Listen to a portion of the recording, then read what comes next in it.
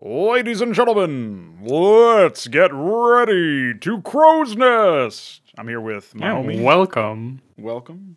It's time. We'll pace some stuff. Yeah, it's time to pace some shit out, dude. Let's talk about RTS combat pacing. I'll have you know, Veek, you can't see this, but I can. And I'm very upset that I can see this, but it's a screenshot of a Warcraft 3 battle, and that's what I chose for the thumbnail, so. Oh, wow. Yeah. I wouldn't say pacing in Warcraft 3 is that great. No, yeah. Not at all. And it's also random. It's LOL so random.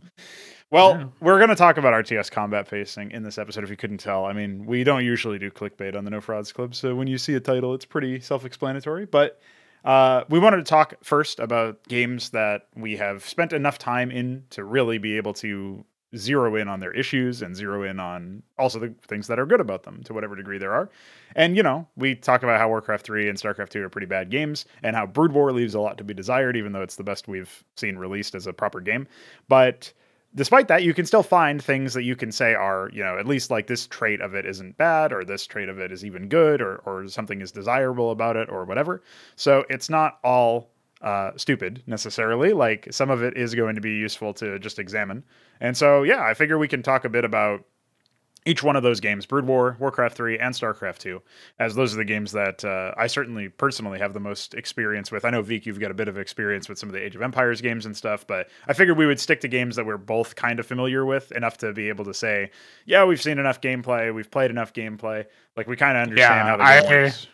I think those are perfect examples, because actually Starcraft 2 and Warcraft 3 are the examples of the extremes that I always use, because Warcraft 3 is it's where like the highest TTK happens, and Starcraft 2 is where the lowest TTK happens. So absolutely, and TTK being time to kill. So that's basically what we're talking about when we are like that's one of the things that we are talking about when we refer to combat pacing. It's basically how long can your units stay like actually contribute until they just die and you no longer have any control over them. Yeah. Well, time to kill is like the facet of individual units, but combat pacing as a whole probably refers to, like, you know, you're thinking about how long do battles last, broadly speaking, right? Yeah. And, you know, sometimes that can be very volatile. Like we look at StarCraft 2, and if you're not hitting the spacebar as soon as you get an under attack notification, and even sometimes then, your units are dead. Like, think about all the things that one-shot. You think about, like, disruptor balls versus bio, and about all sorts of stuff like that. TVP just been this thing for, like, many, many years where whoever just wins the caster battle, so if you EMP the High Templars or if you feedback the Ghosts, whoever wins that wins the battle, because the Psionic Storm is basically, like, really OP where it... And Starcraft 2 especially, because everything clamps and the damage is effectively way more powerful and lethal. So, like, it's really easy to just lose all your units, or lose this, like, a significant amount of your army to a point where you can no longer really do anything. You're just at the losing position then. Well, the other thing, too, is that it's not even just that one matchup, because you think about Ghosts versus Zerg instantly killing things like Ravagers, Mutalisks, Swarm Hosts, Infestors. Maybe they don't instantly kill Swarm Hosts. They but did like, something they kill a lot weird of stuff now, where you have like a channel on the snipe, which can be interrupted with any damage. Yes. And the snipe deals more damage. So they are actually now used to counter Ultralisks. So well, they're used to counter all sorts of stuff, just because the range is still high enough, and especially if you have like a vision advantage, although that's kind of hard to do versus Zerg with all the overlords and overseers and stuff. But especially if you have the surprise on the enemy, which again is sort of what we're talking about here. There's not really any time to react to stuff. You have to, like, if you have good map vision, like StarCraft is a game where scouting and map vision is like super important, because of the fact in many ways you can't really react to an opponent after they've already started. Like, you have to be able to be there before the battle and be making choices before damage is exchanged in the first place, if you have a hope of actually surviving. And, you know, we're going to get to Cosmonarchy Brood War, our conversion of StarCraft 1, because that's obviously, this feeds into some of the changes that we've made there. We're also going to get to a little bit during that phase of discussion. We'll probably talk a bit about how we what the things we want to explore in our first game and in our future games, and things that are a little bit different in that sense as far as the combat pacing is concerned. But looking at StarCraft 2 specifically, you do have so many cases where you just end up losing your a gigantic amount of your army, like you were saying, a significant chunk, a non-trivial amount before you even can look at it. And depending on what the spell actually is, if it's a disruptor ball or if it's a Psy Storm or a bunch of Colossi or a Baneling, Banelings, and I'm trying to think of something like for Terran, but I guess it would just be like the Ghost Sniper or whatever. It's like there can be things that hit you so hard that you lose more than just 1 or 2 units in that time, which would already, we would argue, be not very interesting and good. It's like you lose half your army sometimes to this sort of thing. So just that's what I've taken from watching a lot of pro play, is that if you ever get surprised by something, you are in such a deficit already just because you weren't the one responding. You weren't the one aggressing. And it turns this thing, like we hear the term defender's advantage bandied about a lot in RTS discussions. And I don't think you have much of a defender's advantage in a lot of games that try to use StarCraft 2 as the example of, good pacing or whatever, because StarCraft 2 benefits, like, you are so much favored as the aggressor, as the one who's the one, like, starting the attack or whatever. Like, to an extent, you can maybe do something like Terrans do, where they put up planetary fortresses at different choke points and stuff, and that can be your turtle-y play style or what have you. But for the most part, like, you want to be the one who's aggressing. You want to be the one doing the first move. And you don't want that to not be rewarded in an RTS, but you don't want it to be rewarded so disproportionately that there can't be a response. And you wouldn't want one encounter to decide the game. Like, as an example, you were talking about scouting.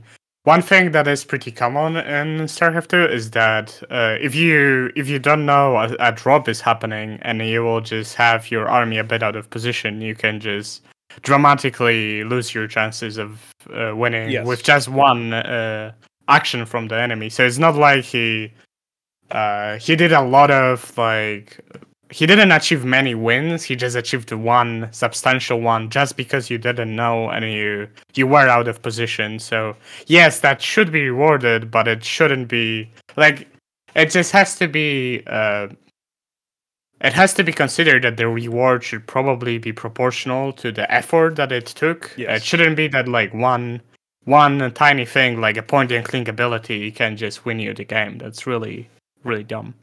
Well, you also think about it in terms of, so you were basically touching on the idea of risk versus reward, and, like, what's your investment? What are you getting out of it?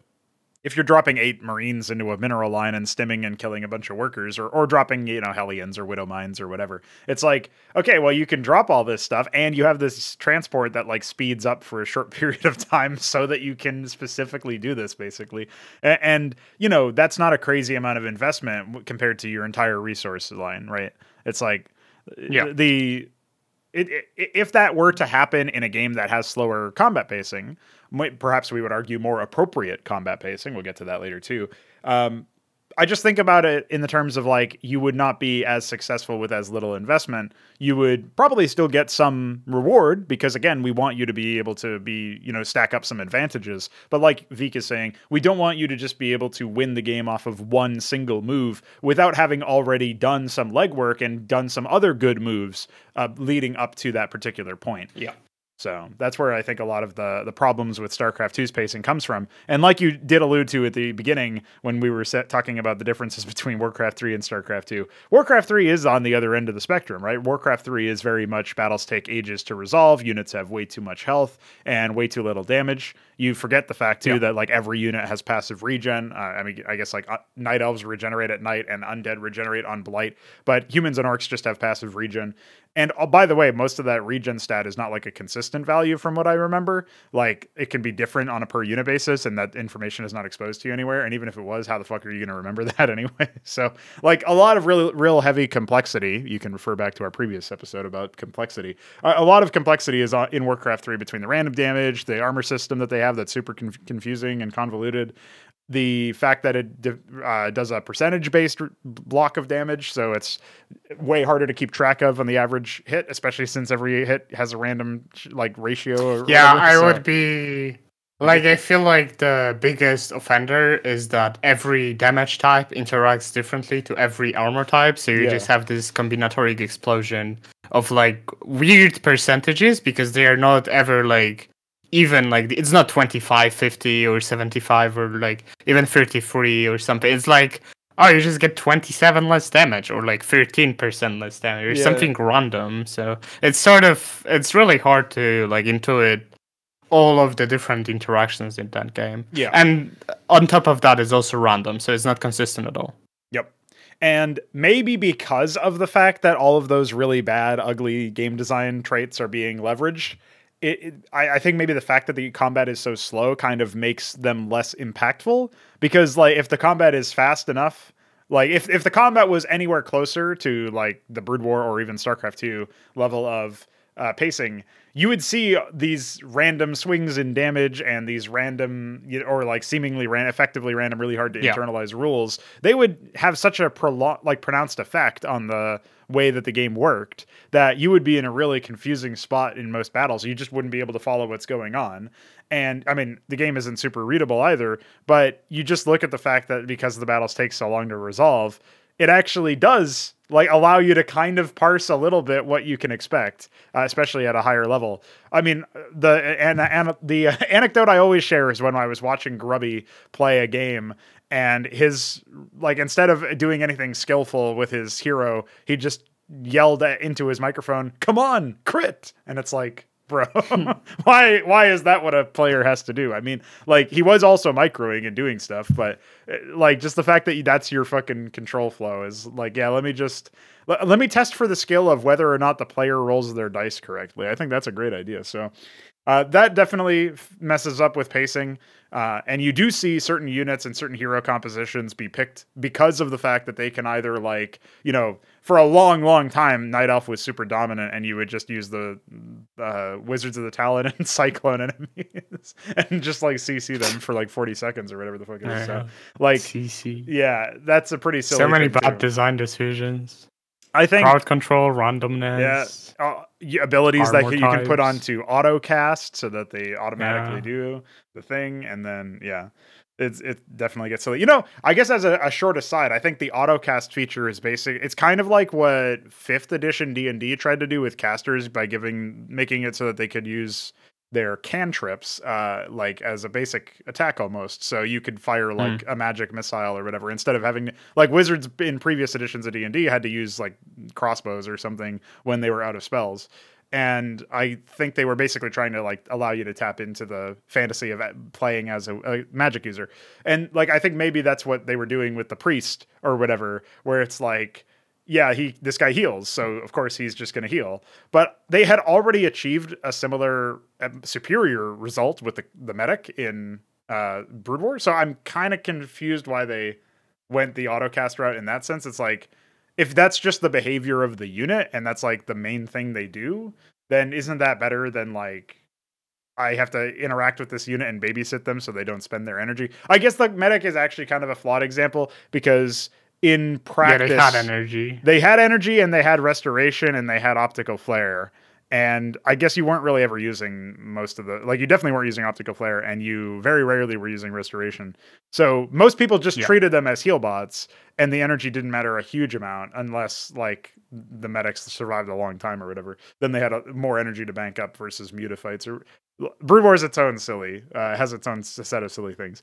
But I just look at that and I think like I'm probably conflating it with the cleric in CMBW since that unit is more. It's like our version of it, and it doesn't have energy; it just heals, and it's like a whole consistent unit idea. Is like, okay, I sort of could conceptualize that ability as a weapon where it just targets allies. So you're moving your allies, right? Pretty much. Well, we actually had that going in old Natar for one of the units, so you exactly had the same idea behind it, and when targeted on allies, it would heal them basically, and so you could choose to. Like, I think we had the AI set up so that they would prioritize healing the MOBA players instead of their own units, but they would also heal their own units if they were in the area, and they would heal buildings and stuff. It's kind of funny.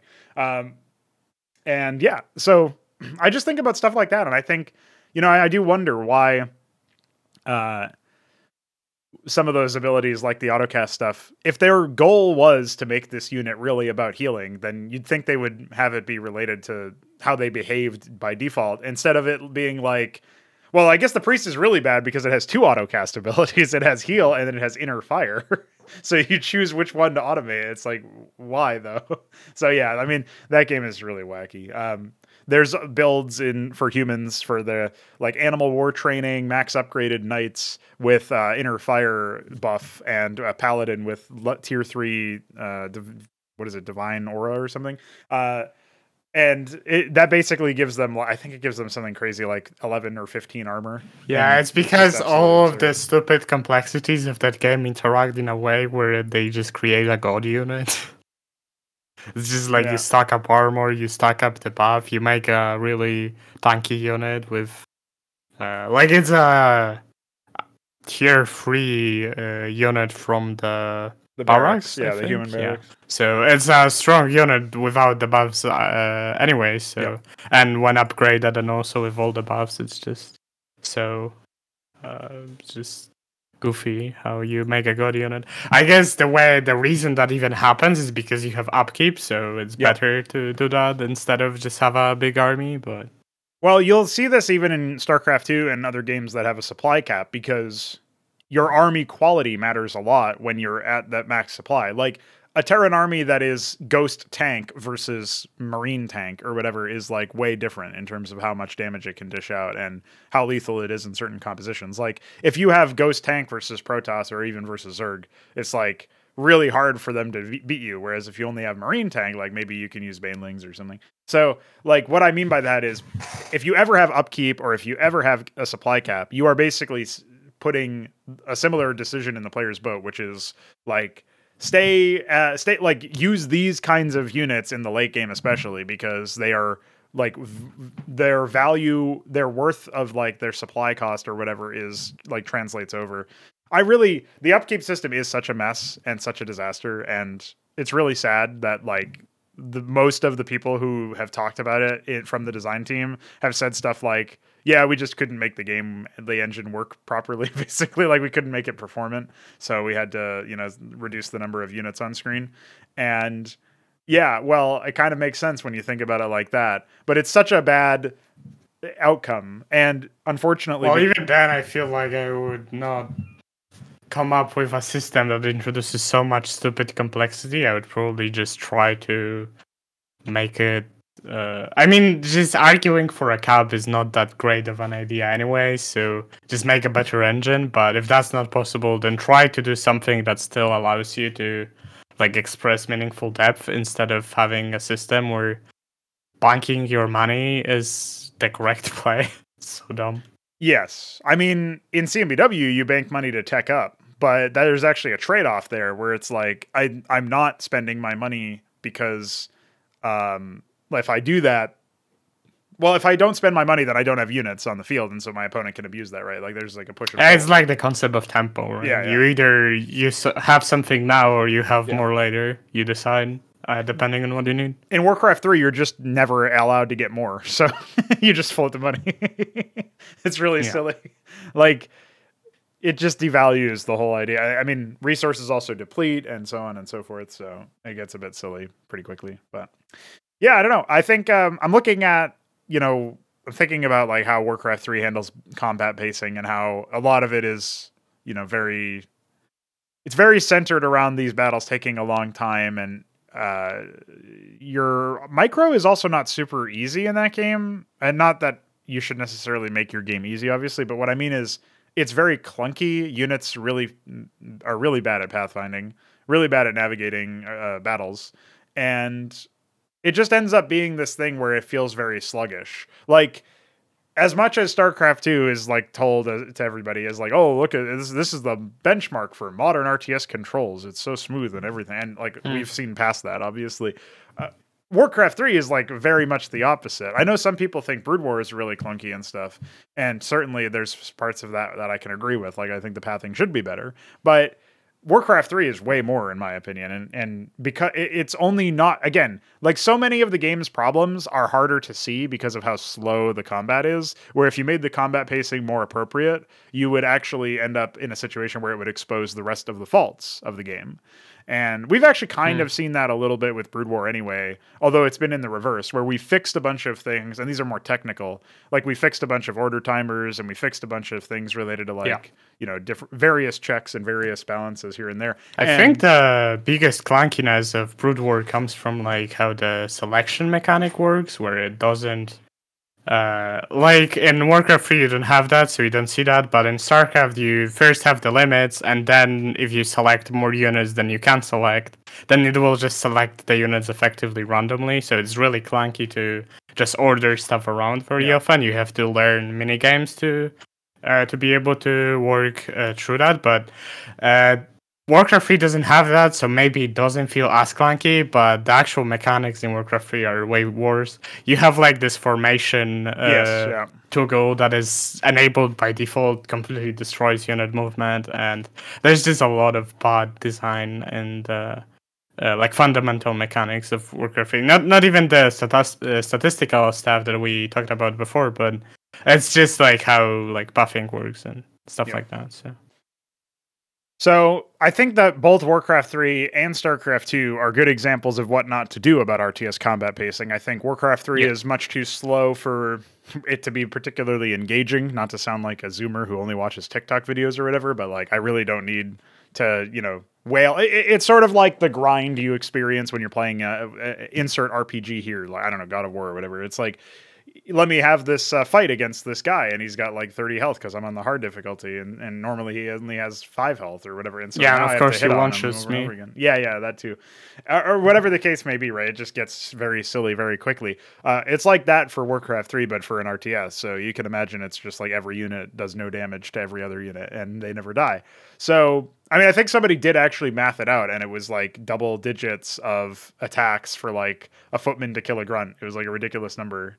So that's probably all you need to know, really. It's like basic benchmarks like that. But StarCraft 2, on the other hand, is much too fast. Like we already talked about, you don't really get an opportunity to respond to threats in a satisfying manner, especially if they're pulled off against a human player. I guess maybe that's another thing we should note, is that we're thinking about this from a perspective of somebody playing against an enemy who actually wants to defeat them. And that is usually only going to be true for people, or something that people can relate to in the context of playing multiplayer, because the AI in campaigns is never really that competent. And even in skirmish mode is often very far behind the average player who is even tangentially aware of the, basic RTS mechanics and multiplayer and stuff. So I think that when we look at it from those terminology, it's like, it's important to note that, because I'm talking about how the combat pacing is really bad, and maybe somebody has only played like the campaigns on hard difficulty or medium difficulty or something, and they don't even know what I'm talking about, because in their mind it's like, well, no, it's actually fine because I can always respond to the threat when it's pinged on the minimap for me in the StarCraft 2 campaigns or whatever the fuck. And campaigns, they never actually maintain an army; they just attack wave you with scaling amount of units, so it's not even like comparable. It's just like a prepared experience for you, so you don't really experience the TTK of like equal amounts of stuff without like the alerts and stuff. So, or even like units getting really good target priority. I guess on the higher difficulties they probably do that, and maybe then if you play on brutal, you can experience the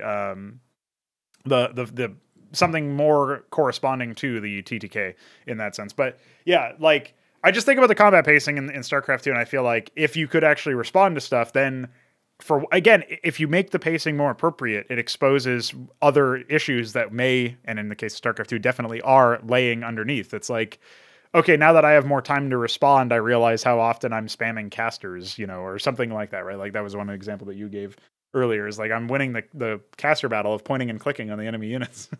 And it's like, okay, well, and now I have more time to do that, so that's more powerful or something, right? We could imagine that such a reality might exist if that change were to be made to raise like durability and lower damage or something. So that could definitely and then also just like, that's not exactly like related to pacing, but just making the thing not a point and click and something that you have to express skill to use. that also improves. I mean, it's not directly related to pacing, but it improves it because it makes the dance between players way more involved, and it's no longer something that you just like after the initial encounter you just win or not. It's like it's something that takes some time to finish because like you might not hit the skill shot the first time, so you might need to like dodge a bit or whatever, and it's it takes time more. There's a deep point here too that I think many people probably haven't internalized, and it's that if you make it so that battles take a little bit longer than StarCraft 2, or a lot bit shorter than Warcraft 3, or whatever. Say we imagine an ideal like baseline average combat pacing, right? Where it takes say like something like 20 seconds or 30 seconds for an early game battle to resolve. As an example, right? So if it takes 20 seconds for this battle to fully resolve, and that's with both players microing, right? That means that at some point you could maybe make that battle take a little bit less time to resolve by giving up on your end of the micro and then going back and doing some other task because, it's an RTS, so you're also macroing. And then your opponent might still be microing. And so anytime that you can glean from that basically means that even if somebody is decisively winning the battle, say they've actually won and they still have a bunch of units, depending on this map state and depending on where they are and stuff, they could very well have been microing their little heart out and then floating a bunch of money. So they could have actually been behind the 8-ball in terms of the general pacing of how the game flows because you just recognize that was a lost fight and either pulled the trigger to try to retreat or just like sort of like or gave some stock orders to your units and then went back to macroing and stuff. And it's like, yeah, if you're in a game where you're up against an opponent, a human opponent in this case, because obviously AI are pretty godlike at multitasking, the idea there is like, even if I win, I may have been over, committing to the micro part. And, obviously the idea being like, that's a point of like, as much as the term comeback mechanic is abused in modern game design parlance, I think about it like that is actually kind of a comeback mechanic. It's like my opponent had to commit so many resources, including their attention to winning the fight that even though they won the fight, I can still be in the game and I can still come back. Like, it's not actually a huge deal. I think the biggest change that increasing TTK does is it makes the influence over what happens go to the player and skill of the player and not the circumstances of the situation or the game. And I think that's great. Sure. But then, of course, there's the other side where if you go too high, like Warcraft 3, you just have not only a boring game, you also have situations where you can just you can retreat the army at any moment and you're not really penalized for that at all. The decision or mistake or whatever actually loses value and impact because you were just talking about how you wanted the player's skill to determine the outcome of the situation and not just not the circumstances. Not the circumstance, which is the circumstance is StarCraft 2, right? But also you don't want the decision. You don't want the circumstance, especially if it was premeditated in some way, to mean nothing. You want it to inform the beginning of the game's fight or that particular fight in the game. And then once that combat has begun underway with whatever the circumstance was, then, okay, now we can start to use player skill. And so like some part of that, it's like in Counter-Strike to some degree, it's like you can have a really skilled mechanical player, but if the smart player positions himself to a point where he's always behind the mechanical player has no chance because he's just going to get shot in the back of the head. He won't even have a chance to react. So that's like one of those cases where that's obviously from a different game and a different genre, but that's something that you can easily map onto this and say, oh, okay, well, now I can have a case where my player, I might get into a situation where I think I'm advantaged, but I wasn't aware of my opponent's circumstance, and their circumstance was actually better than, able enough to offset maybe I micro better than this guy. It might be some push and pull in terms of I have better tactics and I have better, and the other player has better micro. Yes, or something. Yeah, exactly. So I might have had a really solid position in the map. And that led to the circumstance being favorable for me. But I still had to finalize it, right? Free example, they would just walk away and not be penalized at all. Yeah, exactly. Or you would have to have, in order to combat that, you would have to have a lot of crowd control, like Ensnare and Cyclone and just like freezing your units, right? That way it's like, oh, I can still punish you even though I can't kill your unit without all the CC. I can still CC you and force you to fight or whatever. And that's CC is disgusting. Well, it's all point and click, so that doesn't help.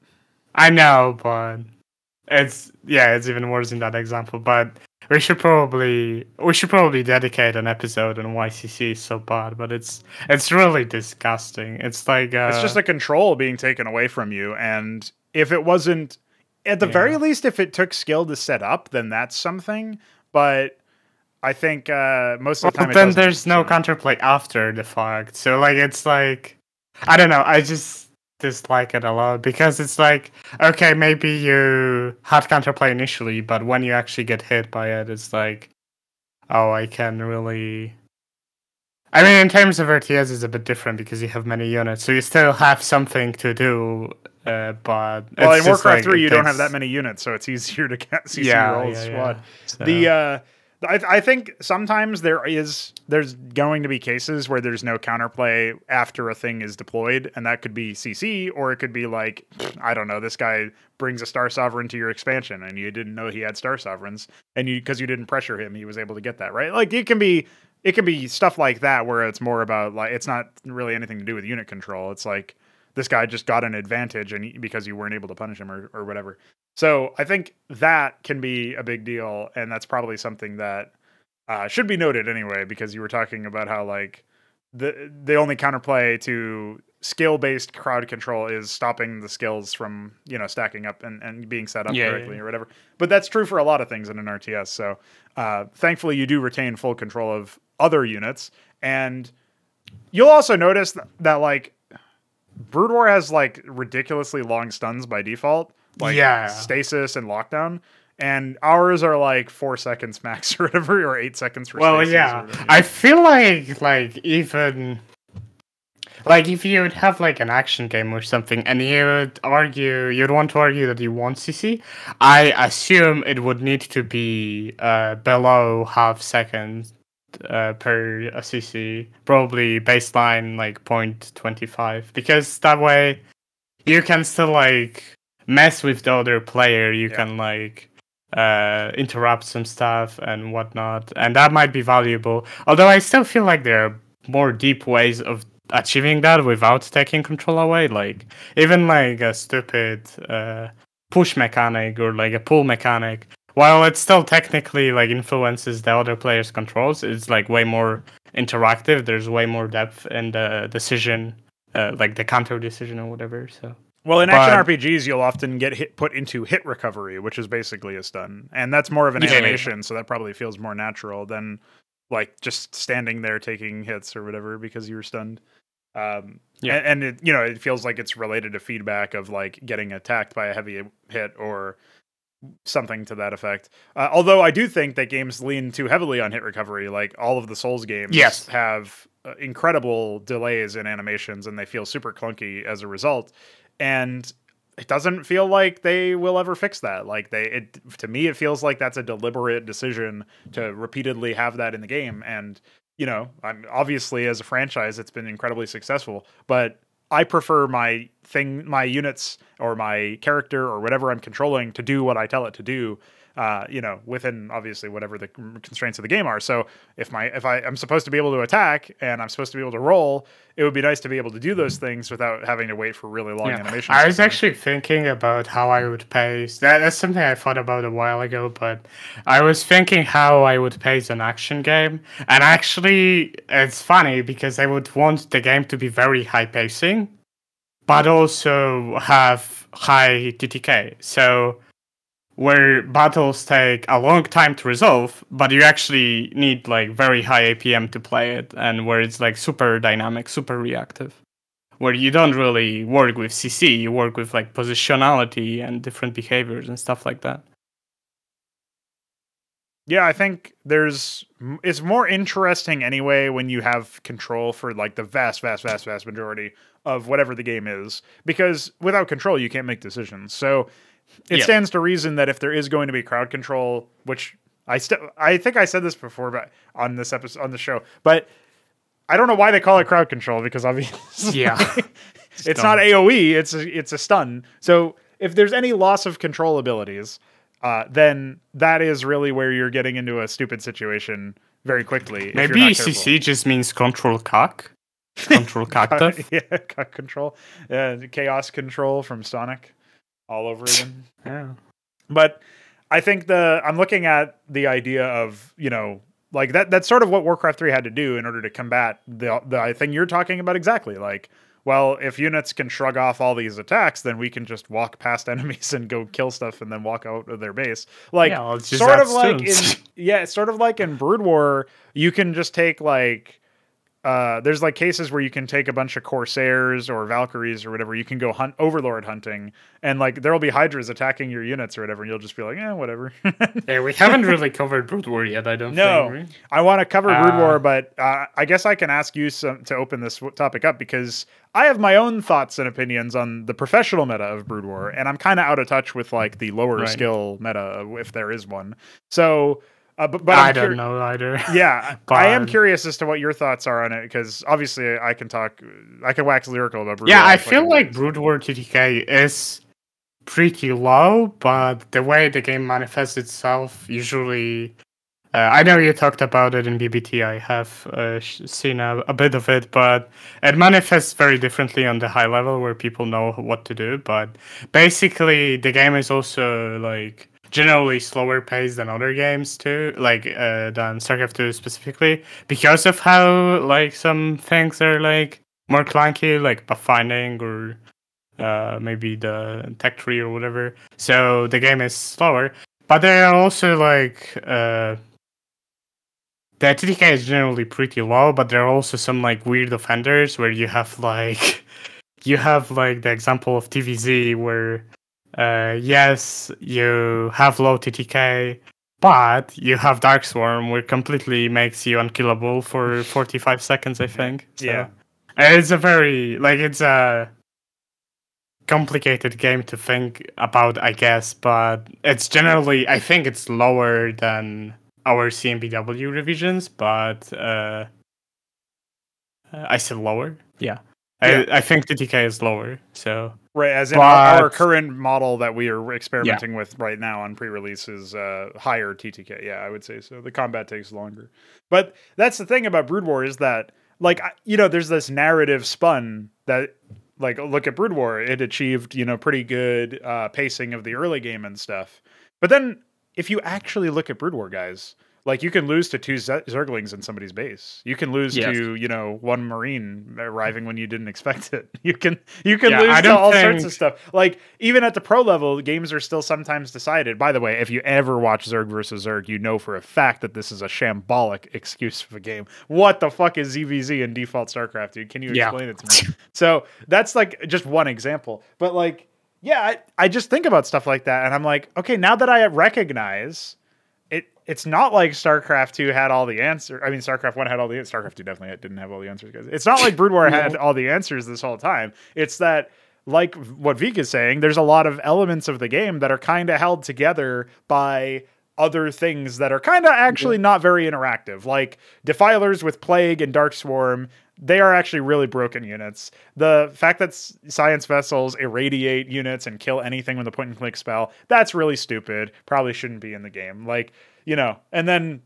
There's another thing that Brood War does that we no longer do, and it's basically the way the map control manifests in the game, because you don't have, like, powerful air units, you don't have very many mobile powerful units either. So basically, when you siege up a position, it takes time to push up, which makes it harder to actually execute on the other player once you have an advantage. Because, like, if you're Terran against Protoss, you have to, like, unsiege all your tanks and move them forward, which takes time. And it's like, I think that is also a big contributing factor to why Brood War TTK doesn't feel as low as it really is statistically. It's because the tactical part of the game is often way slower. Some of that is due to skills like Dark Swarm. Some of that is because of that the powerful units are not as mobile, basically. Well, I also think that the powerful units, I mean, for Protoss, it's definitely not true. You can definitely get some incredibly mobile armies in the mid to late game. It's just that the time to kill is low enough versus something like sieged tank positions that your units are just going to melt if you attack without stasis field stunning all of the enemy tanks first. Yeah. So, like when you really, again, when you start teasing apart it's like there's a lot of like, I wouldn't necessarily say that they're hard counters, although maybe that's copium and maybe they are hard counters, but there's a lot of things in Brood War that are like, you have this tool and then I need to get this tool to combat that tool. And if I instead pivot to this other tool like carriers for Protoss, then you have to ditch your tanks and go straight to Goliath instead and like hope that you can beat me. And then like, because you can't even use Wraiths or anything with their missiles because I'm just going to build a single observer or whatever. And it's so you get all this stuff and it's like, because the tech tree is so compact, you basically have access to all sorts of everything. As pretty much any race, it's like pretty easy for you to go around the corner and get whatever extra tool you need. And there's only so many tools in the game that like each one of them kind of has some way to be used as a counter to the other. It's a lot more based on execution than in other games, and that's the main reason I would say it's probably not a hard counter. But there's definitely some things in the game that are like more questionable than others. So I don't know. Yeah, I think it highlights like an important thing to understand, that you shouldn't judge a game by the results themselves. You actually need to like put it apart, like reason from the first principles and see why some certain things are the way they are. And ideally, if you're making a game or like saying what you would want from a good game or whatever, you would want to see how can you like keep all the good without necessarily also accepting all of the bad from a solution like Brood War, right? Yeah, because you would think, like on the one hand, we're pretty big fans of the fact that the battles do have some time to react. Well, yeah, Brood War has much more reaction time than StarCraft 2, even though the time to kill is still pretty low in many cases. It's just, I would say, like, because there's not that many choices in the whole game, it's, you know, you don't really get to experiment as much. Like, you probably wouldn't be able to say that with a straight face if you hadn't played CMBW or didn't know that CMBW existed, because after playing that and seeing that each race has like, you know, I don't even know how many units we have per race now. It's like 60, 80. I can't remember. It's maybe not that high, but it's some really high number, right? Like all told, we definitely have 60 for Terran and Protoss and like 40 for Zerg, but I might be mistaken. Yeah, who knows? Whatever the case may be, it's very large. So like, we got a lot of units, guys, and that means that there's a lot of tools. And sure, not all of them are fully integrated yet, and like we're working on that part, but a lot of them are. And so you get all of these different options, and you know, like there might be some things that to look into as a concept, like maybe mobile damage dealer needs to be less mobile or less damage dealing. And we kind of already started that with the latest round of revisions, which I guess maybe we can get into now, but I thought it was important to break down the other 3 games and really go into details as to like our thoughts on them. Brood War can definitely be improved, even though it's the best of the bunch. And I think you can tell that just because of the fact that games can be incredibly volatile in the early game, which is something, you know, everybody here will be familiar that we were trying to fix that in CMBW for a good while now. And I think we've been successful in the steps that we've taken. And now we have to think about like, okay, well, how do we just make sure that we pace combat out, broadly speaking, because it's not just early game that was suffering. We had, you know, mid-game fights would sometimes end faster than early game fights because of the damage scaling. And so I guess broadly speaking, the way that I would describe it is like we obviously scaled the offensive power of units quicker with the tiers than we scaled their durability. So with some exceptions, units would generally deal more damage than, like, they would get more offensive power increased than they would get their defensive power increased. So all of the defensive like scaling was also from the armor, which is more effective against the lower tiers generally. Yeah. Yep. So what we ended up doing was spending a bit more time, increasing health, which affects all interactions, since even if you ignore all the armor because of your armor pen or whatever, even if your unit has no armor, you're still going to be dealing damage to health at the end of the day. So we ended up scaling that up pretty highly, and we dropped a lot of offensive power. We, revised a bunch of weapons, but we also, for the weapons that didn't get full revisions, we increased their cooldown, or we dropped their damage. We definitely dropped the armor and armor pen quite a bit in general, so that it's a little bit more concentrated towards the bottom end. And just made it so that that particular part, those two stats scale together in many ways slower. But broadly speaking, now you do get units that last longer in fights. And, if they're like the new Atreus is an example of a unit that's like sustained fire, sustained combat. It wants to last longer in fights, right? It wants to, it has like pretty meaty shields so that it can stay alive. It's a very interesting unit because it's pretty durable and it also has pretty high range, but it has lower damage than it used to. So basically, it's like a unit that you just like you roam around, you poke a bit, you like you can like pretty safely do that without being very vulnerable. So I think it's a neat unit. It's just we probably.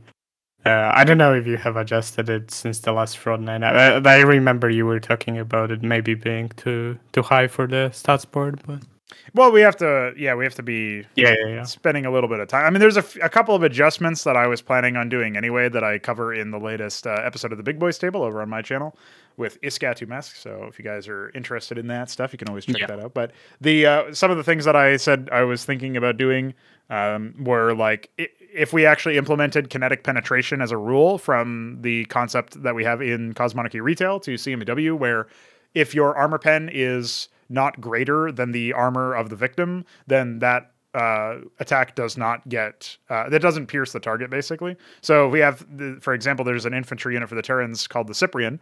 It fires 2 projectiles that do line trace damages, so they pierce any targets that they hit. Right now, they pierce it regardless of armor, which means that your front line can't actually defend your back line from their attacks anymore.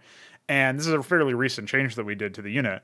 And it's definitely made them feel pretty powerful, and probably in compositions and cases where we don't really want them to be super powerful. But if we actually make it so that armored targets will absorb the bullet, they'll still take the damage, but they won't allow the bullet to pierce past them. Now your front line can actually absorb the fight versus the Cyprian. And that might be an interesting thing to explore as an idea. It would be a very big change and probably a very big nerf at the end of the day, but it would allow positional combat to once again. I guess something we haven't considered that I just thought of is what if each point of armor that you haven't pierced would just reduce the damage of the bullet, and then if the damage reaches 0, the bullet ends. Well, that's sort of how the old calculus worked, where it would deal 1 less damage for each target pierced. But at the end of the day, it's kind of awkward to know that information. The calculus at least only did 4 damage, so you knew it could only hit up to 4 targets. But it was only doing 1. What is the value of doing like 1 damage? It's sort of hard to intuit, right? Yeah, like you're not really going to know how damaging the projectile was based on just watching it. So that can be pretty awkward, especially with.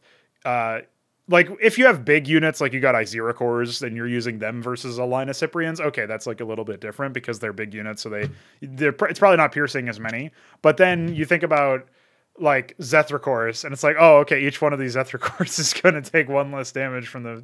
Like, I don't even know how you would keep track of how many get hit and stuff. Right. And so, definitely playing around with something like that to make it so that positional... like.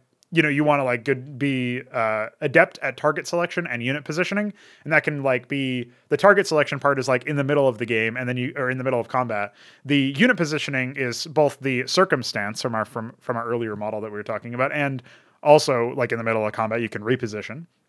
Although there's obviously an APM cost and maybe a damage uptime cost because your units might be moving instead of shooting, right?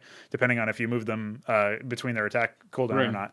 And so there's all of these elements, right, that matter a lot more. And at that point, it's you almost want the Cyprian, if we do go with the kinetic penetration idea, to wrap around units that are tanks, or maybe just try to focus them down and abuse a case where oh, I managed to kill the one Hurakan that was in my way, and now I can start piercing the back line or something like that, right? You might be able to do something like that anyway. And it's just one of those. Yeah, I could definitely see interesting parts about this. The only thing I'm sort of initially worried about is that it could end up being a bit binary, where it's just eventually you can't pierce that much, and it's I don't know, but yeah, there's definitely some interest, some depth to be expressed by that with positioning and other things. So it's pretty exciting to think about it. I also think that since we've result, like we basically did a bit of a stat crunch, and as a result, armor and armor pen now default to baseline 0, whereas before they were baseline 1 because we were trying to like preserve interactions from Brood War, like classic Brood War. But now we're just like,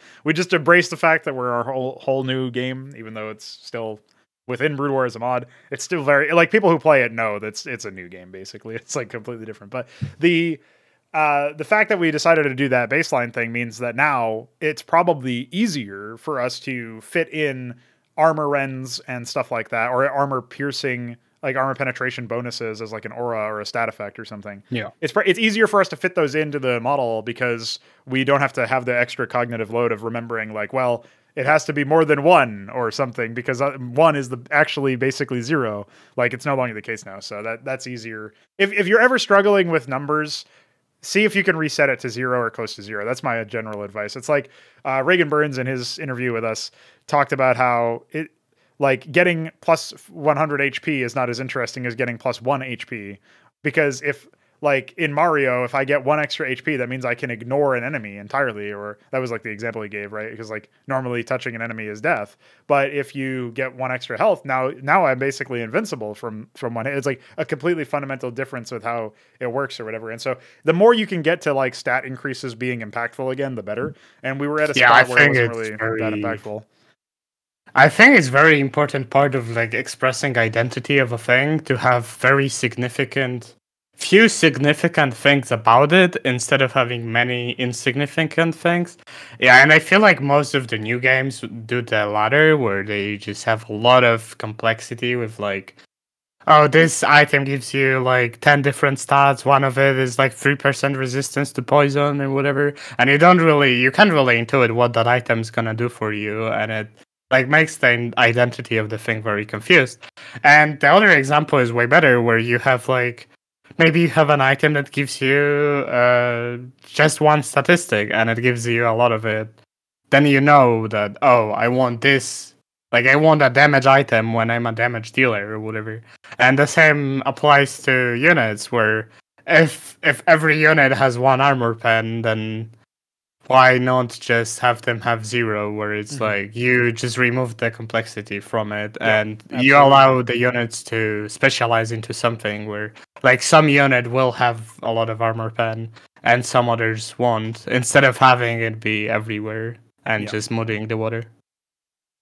A couple of the other like quickfire things I was definitely thinking about. I mean, we talked about this privately, Veeq, but if we converted Mind Tyrant Tyranny to a projectile instead of it being point and click, that would probably be nice. Like, that kind of is in keeping with our topic of point and click spells being kind of stupid anyway. And then there was also, I was talking about this with Mask again on the Big Boys table. If we made it so that the Acantor launched its plasma shell, if it detonated on impact with any target, then you could actually have some interesting control to do, where it's like, oh, I have this, like, I can use this Maverick as a sacrifice to get rid of this before it blows up on my shit or whatever. And then it's like becomes more of a positional unit. I thought that could be pretty neat, since right now, if you're specifically using the Acantor versus something that's really immobile, you don't have much counterplay. Like if it's a building or, but it would open up another avenue where you have to be a little bit more decisive. And again, we don't want to like make it so that the unit is impossible to use effectively. It's more like the unit gives you a lot of power in accordance with like the drop example in StarCraft 2, and you get like this risk versus reward discussion. Now you can invest really good target selection to get a lot of value, or you can invest maybe sloppy target selection to get less value, and or your opponent can invest a lot of AP. Yeah, Counter is a funny example, because we were talking about how like the pacing of the game improved and whatever, and then I saw Mask play against Keyan, I believe, and he used a counter, and the one counter killed like 20 workers. So. Yeah. Pretty funny. It can be pretty impactful, man. I'm telling you. But yeah, I think also that probably helps them out with how aggressively they destroy stacked units. If they impact on contact instead, then naturally they're going to hit like the one unit. They're going to probably splash some of the stacked units too, but they won't splash them with the same amount of damage, right? Because it won't be on top of all of them. So there's just a bunch of things there that I think would be pretty neat. I guess another note that we wanted to mention is that we think of all this like combat pacing also in relation to like economical and tech pacing. It's just not something we'll cover very deeply in this episode because they just deserve their own episodes eventually when we come up to that. But it's very like broad topic. But yeah, it's definitely something that we have thought about and even adjusted for, because like you can see all the economical changes that we did in CMPW with like workers have higher train time. There's like mining diminishing returns from each node and some other changes that we did. So yeah, that's definitely something that relates and that we keep an eye on. So yeah. Yep, I think it would be a little naive to suggest that you can that's sort of something I talked about at the very beginning. If you fix combat pacing, whatever the fix means in this instance, either making it slower than StarCraft 2 or faster than Warcraft 3 or more interesting and nuanced than Brood War or whatever, the ideas within there is that this will just allow you, it opens the floor for you to do more interesting things with combat, but it also will expose other issues that you may have. And that's true of anything that like, there's a bunch of things that supply did, for example. And when we removed supply, we probably knew at least more than half of the things that supply did on some level of like fundamental conceptual level of understanding it through analysis. But then there's a bunch of things that we didn't intuit fully or whatever. And that would be like, it slowed down your, acquisition of early game units. Because we just like didn't realize some things would become an issue without that, because that was always an assumption when we played, and it just became apparent that it's something that we need to adjust a bit. Yeah. So that's like a long time ago now, but that's a good example in general of like, there's going to be, the systems are all interconnected, even if it wasn't a deliberate interconnection made by the designers. There's these interplay between the systems that could be discovered, could be falling out of that complexity naturally or whatever, but it could also be it's like a butterfly effect. Technically 1 HP could change everything about the game. Sure. It doesn't necessarily have to, but it could. So yeah, I think generally speaking it's pretty important to it's just important to remember that like all of these systems are interconnected, as you're saying. And so changing one thing, even if you think you know what it's going to do, is going to do a lot more than that. And it's good to just accept that and then roll with like the discovery of what comes next, right? And that's all you really need to know, I think. As a general rule, it's probably in a pretty solid position. So now that we know that CMBW has been adjusted, and we know in the ways that it has been adjusted, is there something else? Oh, yes, of course. There's the discussion question I wrote for this episode. So every now and then I'll get an idea for a question that kind of encapsulates the true essence of whatever this podcast is about in that given episode. And so today's discussion question is there an ideal pace of combat, or would we be interested in exploring faster and or slower pacing in our various games? And what I mean by this question basically is, is there like one true pacing, or is it all going to be contextual? Like, would we maybe discover some magical formula that we think we can put to every single game as far as the pacing goes? And at that point, like combat pacing would be like a constant throughout our games, right? Or is it sort of like what we were just talking about with the interconnectedness, where you really just need to adjust it based on everything else, pacing of tech acquisition, pacing of, economics and how fast the economy scales up. And like in a game where, for example, as a more concrete example, in a game where you harvest resources slower, does combat also does it have to be slower in a game like that, just because otherwise the game might expose some volatility or whatever. Yeah. The game might be overly volatile in terms of combat to the point where you can spend like 5 minutes building up to your first engagement, and then your first engagement can end in 20, 30 seconds, but then so can the game, perhaps, like if the combat doesn't last long enough. So like this is sort of like, we don't necessarily need to have a definitive answer here, but is that kind of the case, or I feel like what do you think? My initial intuition is that there's definitely some desirable range of the pacing where all answers in that range would be correct decisions, although probably very different implications would come from them. And there's also a range of pacings that you never want to have, which is Starcraft 2 and Warcraft 3. And it's definitely very nuanced and complex. It's because like everything about the game impacts how this works, and pacing impacts how every other system works. So it's like something you have to like analyze on each example. But I do feel like there's like an ideal pacing, and basically like a rule of thumb would be to, like we discussed with the circumstances and skill expression, we would want to find a golden middle where you can actually in battles you can actually express your skill and stuff, and it's like not something that's just left to circumstance, or where you can corrupt the essence of the game in some stupid way, like the retreat army example, whatever. Yeah, for sure we don't want the game to be off balance in any one of these aspects, right? But I think it's kind of interesting that this question was asked and posed after you brought up the whole interconnectedness thing. Because the more I think about that angle, the more that seems to be the truth to me, is like, you definitely, like, you can at least use past ideals that you've achieved in other contexts. Like, you know, we achieve some kind of ideal. Say we, you know, once everything is, the dust is settled with the changes to CMW, it's really solid with the combat pacing. Okay, then we can learn that. Like, we kind of know the formula in, like, at least we know the formula that worked for CMW. We kind of know, like, the balance of different tools and stuff. Now we go into a game that maybe takes longer to tech up, longer to, you know, harvest economically, is a bit slower. Well, the combat maybe also needs to slow down a little bit, or, you know, maybe some other things need to be taken care of if we want to achieve a similar pacing. And maybe it's not even a good thing to achieve a similar pacing. Maybe it has to be different, right? And so I think, you know, for sure there's, like, another way to ask this question would be, what would have to be true about a game for it to have Starcraft 2's combat pacing but still be good, or Warcraft 3's combat pacing but still be good?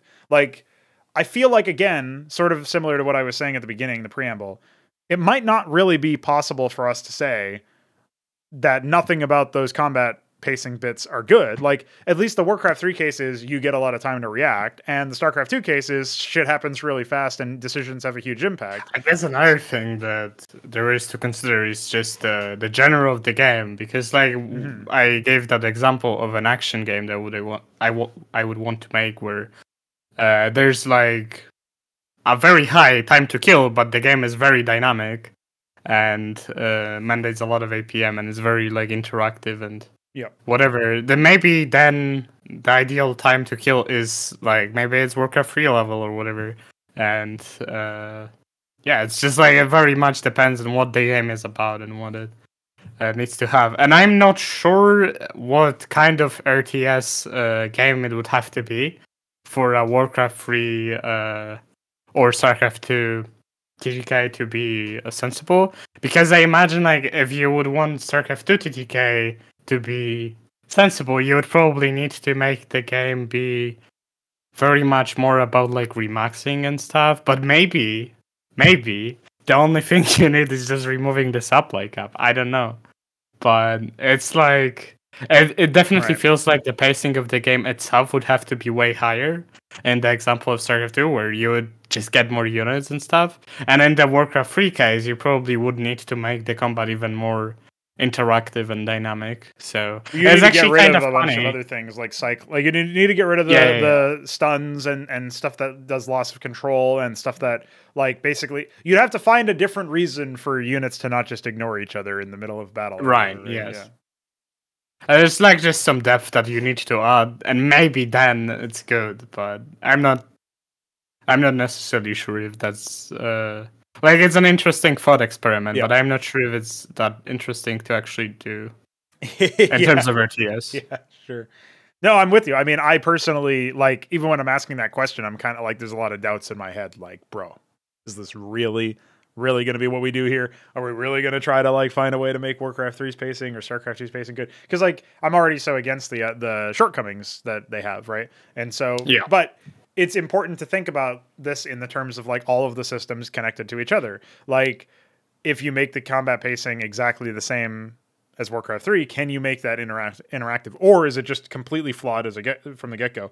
If you make it as fast as Starcraft 2, can you make it is it possible to make it have defender's advantage without being super cheap? Is it possible to restore an element of being able to react and whatnot without somehow being like stupid in whatever way? Or like what can you do in that particular sense if you're even trying to do that? I think we're not going to attempt to get either like close to either of those. Like the CMBW combat pacing that we've settled on for now seems to be a step in the right direction. Maybe it should even be slower. We'll have to wait and see. I think our first game is going to be markedly slower, but still nowhere near Warcraft 3, just because we are planning on a slower like harvest, like economic state and stuff. So it kind of makes sense to just scale everything back in terms of the pacing, just to see how that looks. But you know, Onatar, Cosmonarchy Retail, these are all modeled very heavily after our work in Brood War. So it only makes sense for us to sort of imagine that the pacing of combat as well as the pacing of other things would probably be very similar. For CM Retail, you could definitely get away with faster pacing, or you could even go the other way and say, fuck it, dude. It's going to be even slower for like the tech pacing specifically. Like, oh, you wanted to get to tier 10. Well, I hope you got a couple hours, buddy. Like that could actually be a thing we do. But of course, we would have to see. Like, there was a question asked on our Discord server a while ago that was like, what is the ideal match time? And it's kind of a weird question because, like, in my mind, I just want a good match. And ideally, it's possible to have that no matter how long the game is, if it's between two skilled players. The push and pull and the drama can be in, like, how they fight each other. And maybe that ends in 10 minutes or maybe that ends in 2 hours. And as long as it's, like, them both trying and then both like giving it their all, it can be quite entertaining and quite interesting as long as there's a lot of depth. I remember writing to you a private message that after we were talking about some like pacing and like tech tiers and whatever, I typed to you that I feel like probably the best like average baseline match duration would probably be like between 20 and 30 minutes, and then anything that goes below would ideally be from like something very skillful, like some really amazing, beautiful execution on part of one player that made it happen, and then the longer games would just be games where there's a lot of push and pull, and there's a lot of like there's basically between two players that are like super equal, and they also like it just went to become like a very high scale game. The stylistic matchup or whatever was perfectly set up for these two players to equalize each other for a while before one of them finally breaks through. I mean, then it matters way more. Like in the watching Counter-Strike, again, another analogy from that sector is when you get to the point where it's overtime or multiple overtime on a map, especially if it's in a best of 3 series or something, and it's like the last map of the series, and this every round means more the longer the game goes on. It's such a crazy rush when the game actually ends, and it means all that much more, way more to the people who win and also to the people who lose. That I think if you were to analogize that to a very long RTS match, like nobody wants to lose a 2-hour banger. Nobody wants to be on the losing side of that. Yeah, like definitely. Nobody wants to shake the hands of their opponent. Just doing apocalypse from the Belmont. Yeah, exactly. There's this mechanic we play that allows briefly to explain apocalypse. It's like the idea basically is if the game seems lost, there's still something you can do to force a tie. It's actually inspired by chess. You can force a draw by doing an apocalypse, and it's not really a draw in terms of your match rating or anything, like whatever our equivalent of ELO is. You'll actually get a slight increase and they'll get a slight decrease, because it's just sort of the same thing about like if you draw versus a player of a lower ELO than you actually lose a little bit ELO and they gain a little bit. But it's not as bad as if you lost to that player. In this case, we're thinking of whoever precipitated the apocalypse such that they basically force the draw. That is the player who gets like the slight increase or whatever. But obviously that could also be attenuated by like, well, if you were really highly rated compared to your opponent and you had to force apocalypse, then maybe you don't get any match rating. I don't know. We could figure that out later. That's like a secondary point. But it was inspired by the chess draw mechanic and how that all worked. It gives you something to fight for, even though the victory seems out of your reach, right? You can still do something that is interesting, and that will give you some sort of broad improvement. But also it's like it's a really, I mean, it's a very thematic novel thing. You're like blowing up the planet. That's why it's called Apocalypse. But there's also like, you're still playing an RTS during that time. And so you're still like doing purposeful tasks and engaging with the game, the core gameplay of the game, and engaging with an opponent who does actually want to beat you. So I feel like there's a lot of potential there. It's just a question of like, there's many ways where that could go wrong. It's just, but I feel like there's something so cool about that idea that you are still able to not win, but like half win or whatever, Yeah. So I think there's like something funny about how it could work, because it seems like something that would be pretty high tier or whatever, or pretty involved. Yes. And very expensive. It might actually be something that breaks ties, funnily enough, where if you have a tie and there's just a tie on the map and you can break it, then this could be a tiebreaker, but it results in a tie. So it's really funny and in that sense. But yeah, I think there's a lot of potential there, and I like where it might go. But coming back to what we were talking about, which was... What was it? What were we talking about? I don't remember. We were talking about how we're going to slow the pacing down in our first game, and how we're also like really hell bent on the general model that we've achieved with CMBW. We're talking about tech pacing. We're talking about how we might like... Oh, we were talking about match length. That's what it was. It was like 30 minutes. Oh, yes. Okay, yeah. So what I wanted to say is that we just need to be very careful that the longer matches aren't boring, and the reason that they are long is because they are actually interesting.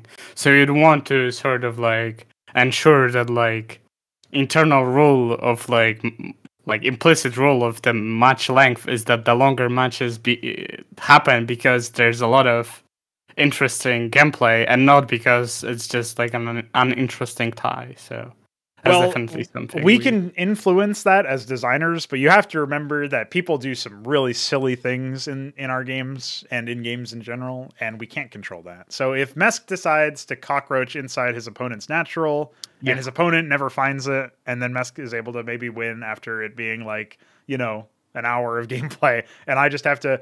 That wasn't even the case that happened when this happened. But if I'm doing a cast over of a match and I have to basically do a podcast while I wait for the battle to finish, then that's not really the game's fault necessarily. That's probably more like familiarity with the players and stuff. So, right. I mean, it could be the game's fault. Like, it could end up being like, oh, I can't breach this. I mean, if it did that and it's interesting and it takes 1 hour, that could be really cool. But I could definitely see where maybe it wouldn't be that interesting if the game was just like a long successful contain, except it took really long to resolve.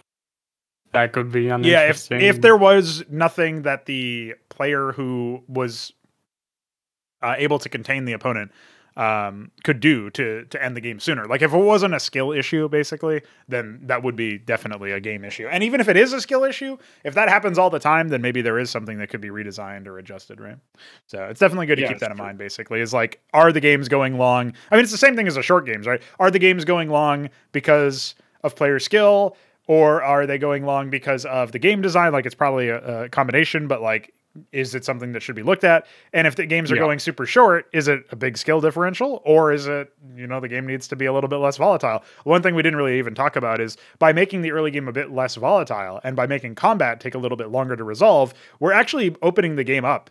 And that's the real, like, hey, our game is a little more accessible now. Like, that term is fucking abused, but in the context of like everybody wants to make their RTS genre more accessible to the average player. Well, one way to do it is making it so that the game takes a little bit of time to scale up. Like I know people are afraid that Zoomers lose interest, but if they can at least like, respond to being attacked and it takes a little bit of time, like they're in the game for a little bit, they don't just get stomped in like 5 minutes, then that's going to go a long way towards them being able to understand the game at the very least. Right. So I feel like that goes a long way towards making the game more approachable. If you're using the example of Zoomers, if you actually make combat take longer, that's actually probably more that they can pay attention to, right? So that might actually be good for them. No, they just need to watch anime on their second monitor while they play, so that they don't lose interest. They need to ask for. They need to have a casting every second. Where's the loot box store? Does anybody know? Oh yeah, of course. Yeah. You need to reward them with some free dopamine. So dumb. But you know what? That's I think that might be that. Is there anything else you wanted to cover before we move on to our Chad questions? I think that's it. It's a pretty good topic, pretty good setup. We were actually, I should note, we were originally planning on talking about factions, like sub-factions within an RTS game. But instead we talked about this. And I only remembered we were originally planning on talking about factions like 30 minutes ago in the middle of the recording. So that's pretty funny. But maybe that'll be episode 10. So just stay tuned on that one. It gives us a little bit more time to figure out our thoughts on it anyway. So it's probably fun. Anyway, Chad questions. Coffee is our place of choice for you to support us. If you like to support the show and the development that we're doing and the interviews that we're still trying to organize, even though it's been a while since the last one, and all the other stuff that we do, then you can go to code-fee.com/Pr0nogo and Veeq7, or you can just click the link in the description because that's easier than typing all of that. And you can give us your money, basically. So thanks to these people who... Yeah, thanks a lot, Chads. Yeah, thanks to the Chads who donate to us and give us those threes that we use to buy coffee and other things. So let's talk first about Keyan's question. Keyan asks, what are your plans for the design of town centers? Will they only produce workers? Will there be forward outposts? Of the Zabalba races, which do you think will have the most outlandish concept for a town center? So there's obviously a bunch of questions in here, but the essence of it is that Keyan wants to know about town centers and our town center design philosophy. And for people who might not be familiar, our idea of a town center is basically just like, what do you start with in a melee game? You know, in Brood War, it's like 4 workers and, you know, whatever it is, a hatchery, a nexus, a command center. So the stuff that you return resources to, and most often the stuff that generates the thing that you build workers with, in the case of Zerg, obviously they generate larvae, or you're building workers directly from the structure at a more conventional sense. And that is basically what a town center is. And that's what Keyan's interested in asking us about. So there will definitely be forward outposts. That is something that I think, you know, actually Veeq brought up the treasury earlier as an example. The forward outpost idea of like building this structure that it has less features than a bona fide, fully fledged town center does. Like in the case of the treasury, it can't directly train masons, but it can build an add-on that trains masons. However, the command center can also build that add-on. So it's not like it's like basically it's like if you just had a command center, but it couldn't train workers directly, that would basically be what the treasury is. So it builds the same add-ons as the command center, and you get it cheaper than a command center, and a little bit faster, less resources. The idea is that it's a pacing play, a tempo play, and you can also use it for areas where you don't necessarily need to build a lot of workers anyway. You can just transfer. If there's bases on the map that are only have like gas-only bases or whatever, where you only need maybe 4 or 6 workers or whatever the case may be to actually harvest from them, then you can drop a treasury there and just transfer the workers. You don't even need to build the add-on to build the masons or whatever. So I think that's been a great little flourish you can do. Obviously, the Crucible is one example in Brood War and CBW right now, but it's a little bit scuffed because of some silly stuff that we plan on fixing later in the future due to how the internal system works for power. Then there's obviously Zerg just build macro hatches anywhere anyway, because that also doubles as their production. So forward outposts are a thing. They are probably going to be for every race. I can't really imagine a reason why they wouldn't, unless they were super ubiquitous like the Zerg, and maybe they don't need them. Although I planned one for Zerg anyway, so we'll get to that. Maybe that'll happen. But I definitely think that when we're thinking about town centers, like the biggest thing for me about the town center is it's supposed to be like something about it is supposed to magnify the race's thematic or encapsulate it in some way. It's actually why I think the Nexus providing a power field would be so thematic for Protoss, because the Nexus by default doesn't do anything that's incorporated into the theme of the Protoss. Meanwhile, the Terran builds add-ons, right? The command center builds add-ons.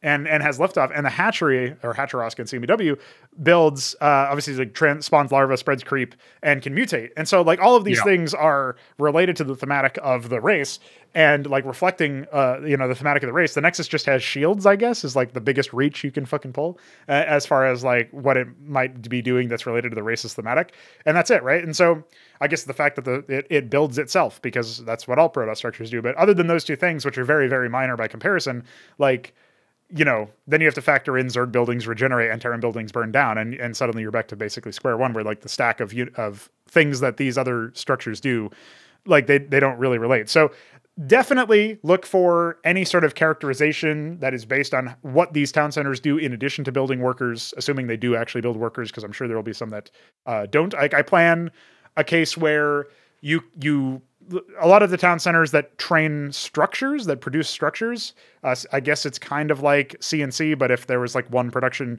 like for every production queue you had, it was like actually doing something on the map. So you would actually see like a line connecting them or whatever. And that would be one case of like how the structures work.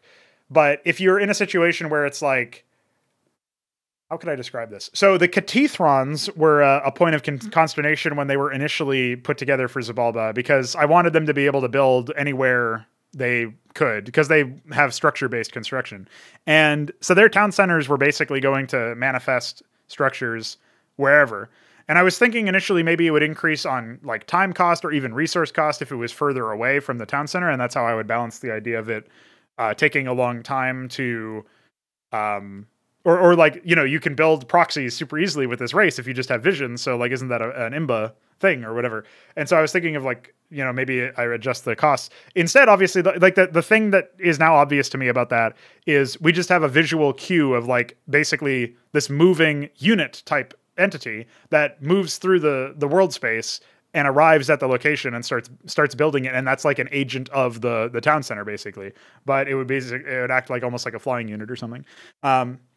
That would probably be how I would implement that now. But that would be an example of something that's pretty weird and strange, and it's something that you wouldn't see in a conventional game. Is like, now this town center doesn't train workers, it builds structures, and some of those structures train workers or whatever. That would probably be one of the things that will catch people off guard. But again, that's like significantly related to how the race's thematics are, right? Like that's a reflection of what the race does. The race is weird, and yeah, mechanics should also be. Yeah, I mean, I just can't wait to see Colopoazos. Dude, I also can't wait to see Colopoazos. They are going to be very bizarre. I think the thing you said about like, oh, how would I like, as you said, they would have. I'm not entirely familiar with the idea, anyways. But you said something about like, oh, if it's easily accessible, I would have to like counteract that strength with some weakness. I feel like it's really interesting that like some races' identity is like so much different that like there's some asymmetry between like mechanics. Yes. Where like one race maybe is very economical. You can see that with Zerg where like you're one expo behind, then you're fucked. Like if you have even like bases with an opponent player, you're like, oh man, what the hell? So you need to have one more always. So that's really interesting. I find it really, really epic. So yeah. Yeah, there's all sorts of stuff that's like that that can be imparted, because like the reason why Veeq brings that example up is obviously the Hatcheros gives you larvae that turns into units as well as workers, like combat units and stuff. And so like the more of that you have, the more bases you have, actually the more production you have too. And so these things scale up together, and it actually does mean something very different than, oh, I built another command center. Like, well, whoop-de-doo, the Terrans aren't really going to be able to use that super well unless it's on a base. You know, you never build a macro command center, right? So, whereas you might actually build macro treasuries for the purposes of getting like more nuke silos or something, or even more quarries. But like that's a bit of a separate angle. So yeah, that's definitely one of those cases. Macro hatches are pretty thematic. Yeah, of course. Yeah, you get more stuff as Zerg, having more breeding grounds, right? Yeah. I think it's even more common in CMBW because of the Kaffirlosk and the Gathalos, the morphs of the macro Hatcherosk, or of any Hatcherosk, because now you have like these other things that behave differently, that operate differently, and so maybe you don't want your main structures to be those enhanced versions, or maybe you want them to be one but not the other, obviously, and stuff. So like you have different play styles will obviously explore themselves in different ways, but like there's all sorts of stuff like that I think is a big deal. It's funny because, you know, people ask me about outlandish town centers, which actually isn't that often. It's only Keyan who's ever asked that question. But when that topic comes up, I actually don't think of Xibalba initially. I think of Onatar, and I think of the Blood Summon town center, because it's just, well, it's mostly because of its visuals. Like I want it to be this like enormous portal, and you know, like just that alone is really thematic. Like, say what you want. Obviously, Warcraft 3 is a really ugly game, but I do think that the demon gates that the Burning Legion had a lot of potential to be more interesting. Unfortunately, they just ended up being these really durable structures that basically spawned these really durable units that did chaos damage, and so everybody's gameplay interaction with them was really toxic and uninteresting. But from a thematic standpoint of like, you know, demonic invaders, I don't think that the giant portal aesthetic is something you should easily dismiss. I think the giant demonic portal is actually really neat, and like that's just my own personal like I like that kind of thing. But that's the kind of stuff that I would stress for them. And obviously, I mean the fact that their workers, the way that their construction is based. I actually imagine like. Go ahead. Like you mentioned the thematic of the big gate, but I feel like that could even be like if you had like a event where like you have that invasion or something, you could actually make it so thematic because whatever the demonic race is, you could integrate their entire identity just on the arrival of the portal, and you could showcase it. Like if the demons are about like corrupting the essence of the thing, maybe it like shatters like terrain and whatever, it corrupts like some things around it or whatever. You could like showcase so many things with that, and it could be really like this grandiose event that like introduces you to a race or whatever. I think that has a lot of potential actually. So, well, you can also even think about it in the context of like a lot of map makers, and Blizzard is also guilty of this, try to make Protoss really technologically imposing in their cutscenes, and this is true in Brood War and Starcraft too. Like they'll have them warp in when there's nothing for them to warp in with or whatever, or like structures will get started.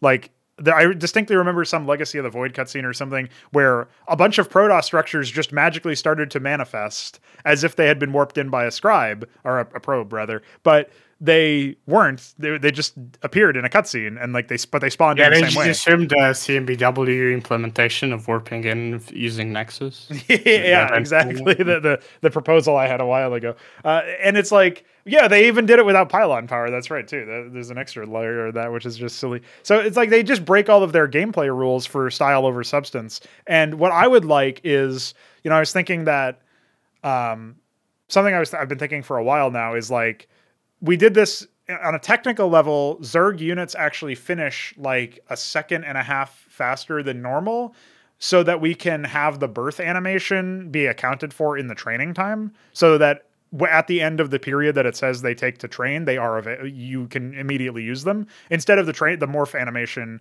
the birth animation being factored into that, or like adding on top of it or whatever, right? And the same is true for Protoss structures in CMBW. The warp flash is no longer something that delays their activation and usage by 3 seconds. They immediately pop into activation, and the warp flash just plays over them afterwards.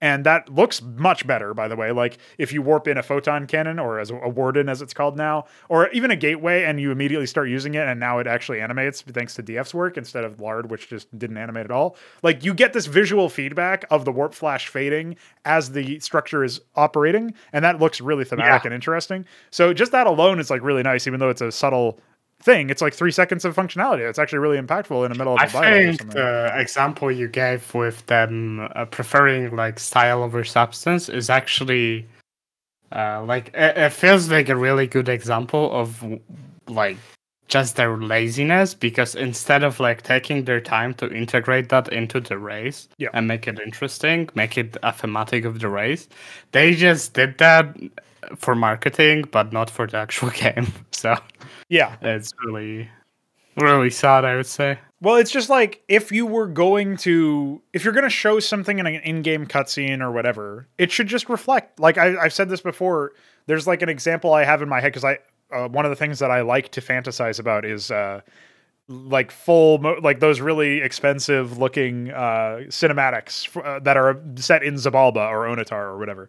And one of the things I think about all the time is like I have this scene in my mind where Ansifi are fighting Keltar, and then Psychora show up as part of a free-for-all.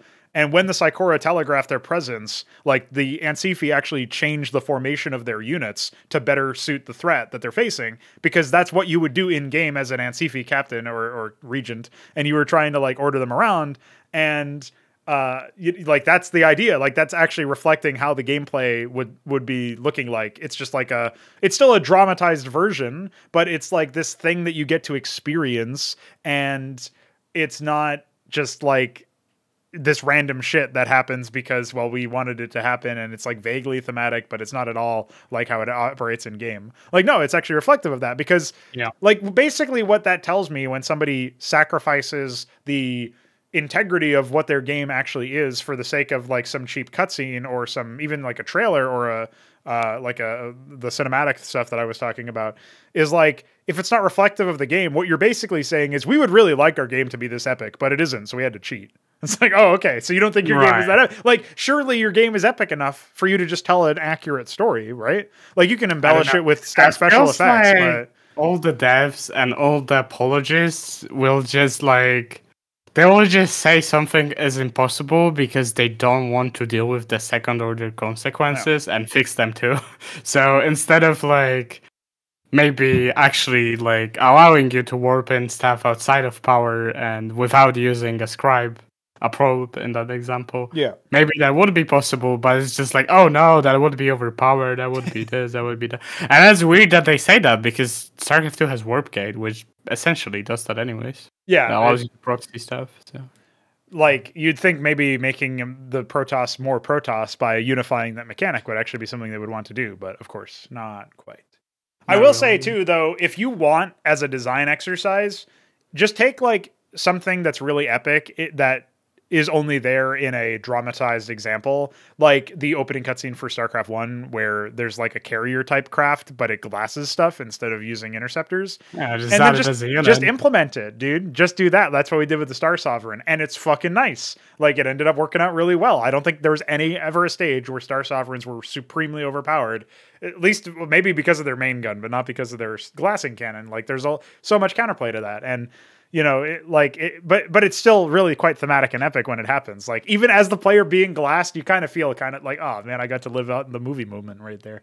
Like, I was on the receiving end of it, but still, it's pretty cool. Like, that's the kind of thing that you can do where if you reflect, like, if you're actually, in this case, we're back engineering it. We're doing the opposite way where here's a trailer and we're going to make the gameplay out of that. But like, that's still something that you could do as a design exercise that we have done and that has generally worked out really well. Like, if we were going to do something like that, that doesn't mean that we're going to go back and add in, like, you know, all of the, like, we're not going to go back in and add the Mutalisk beta attack that's in the cutscenes with the carrier because they did the cutscenes out of order and they did it before they finalized the unit stats and stuff, which is funny. Yeah. We're not going to go in and add that, like, random Terran missile unit that, like, launches a rocket at a wounded Dragoon in one of the random cutscenes. Like, we're not going to go and do that, but I mean, I guess we kind of did that with the Wraith cutscene where they shoot a spacecraft with they shoot a satellite with lasers. Like, they only have lasers in CMEW, so we kind of did do that. But like, we're not going to go back and do every single thing. But it's just an interesting design example. You could like take any interesting cutscene or a cutscene that shows something really avant-garde and perhaps quite thematic, and just try to make it work. See if you can make it work as a designer, right? There are some assumptions that people accept without thinking about them, that some things are not possible. Yeah. And it's just like, you do a bit of the work. You think about it, you try to make it work, and it just works. It takes a bit of effort to adapt other things of the game, and you probably want to also introduce other epic things, because otherwise it's just like, your own if you just have one epic idea, then it's like sort of silly that other things are so lame. But it's just, it takes some time, but eventually you get a much better thing. I don't think anyone in the server that actually plays CMBW would even try to like argue that Brood War was better in terms of like not having those epic ideas. Right. You know, clearly like, having a functional ion cannon is better than it just being a static doodad unit, right? Like, that's clearly everybody thinks I know that Chandler would probably disagree that it's an epic unit. No, it's great. What are you talking about? Dude, didn't you see the Ion Fools I feel cast like the revised... Yeah, I did. I feel like the revised Ion Cannon is not even that, like... I don't feel like it's overpowered at all. No, like, yeah. It feels pretty... It's pretty good now. Fun. There's a lot of warning. Like, I can make the audio visuals better eventually, but like it's quite potent. And when it like sends off the shockwave, letting you know it's gonna hit pretty soon. I feel like the biggest problem right now is that it doesn't leave the visual marker, so you might just forget where the thing was actually shooting. So like the marker disappears after it lands. After the projectile hits, the marker. Yeah. So. Well, I guess we could leave a that, decal or something, like a real heavy stain from the impact or whatever. That would probably be fine. It would quickly stack up, but it would probably. I was imagining like you just fire like a marker or something, and it just lands with like a flag or something, maybe some smoke signal. I don't know. I remember you also had some other idea, so that was actually kind of similar to it. What I had in mind was it would basically be this like. I actually kind of thought about it like a ball that would break apart as it hit the impact. And so it would actually leave a trail pointing in the direction that the projectile is coming from. Like the projectile is going to follow in that same area. It's almost like an arrow that points in the direction the projectile is going to go towards, right? That's the kind of what I thought. That would give you some direction. I remember you also wanted to revise Ion Cannon to have laser beam, but it doesn't because of the Brood War not supporting that, right? Yeah, well, laser beam would be nice for sure.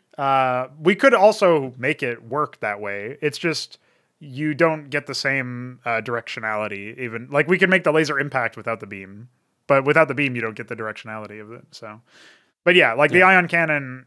If we could get something similar to like those Command and Conquer 3 cutscenes where they use the ion cannon as a super weapon, that would be pretty useful, actually. But imagine how bullshit ion cannon would be if we would make it piercing. Yeah, okay, bye. And also go to max range. Yeah, I was going to say it has to go to max range then, of course. No, yeah. Well, I guess we've totally, as usual. I guess that could be intercept. That could be cool. The ion blast going. Well, the problem with that is you would just because its range is so big, you would incidentally intercept it without meaning to, probably a lot of the time. Yeah, because you'd see the projectile, like the tracker would be letting you know it's coming soon, and then you're like, oh, it didn't come. I wonder why. And then you look to like closer to the front line. I mean, that would make the arrow even more sensible, though. Although you'd probably need to leave the trail along the entire. Yeah, path. I don't know how you would do that exactly, but. It could work. Like you could revise the concept to basically release a tracking, like a set of tiny trackers along the way or something, and then that would be the trail. But I don't know how exactly that would work out properly. But anyway, that's something we could think about. We've definitely deviated from the question at hand, but hopefully it was good enough for Keyan. I think I answered all of the questions that he had about it. As far as the most outlandish concepts, again, like, I was talking about Blood Summon's Demon Gate thing.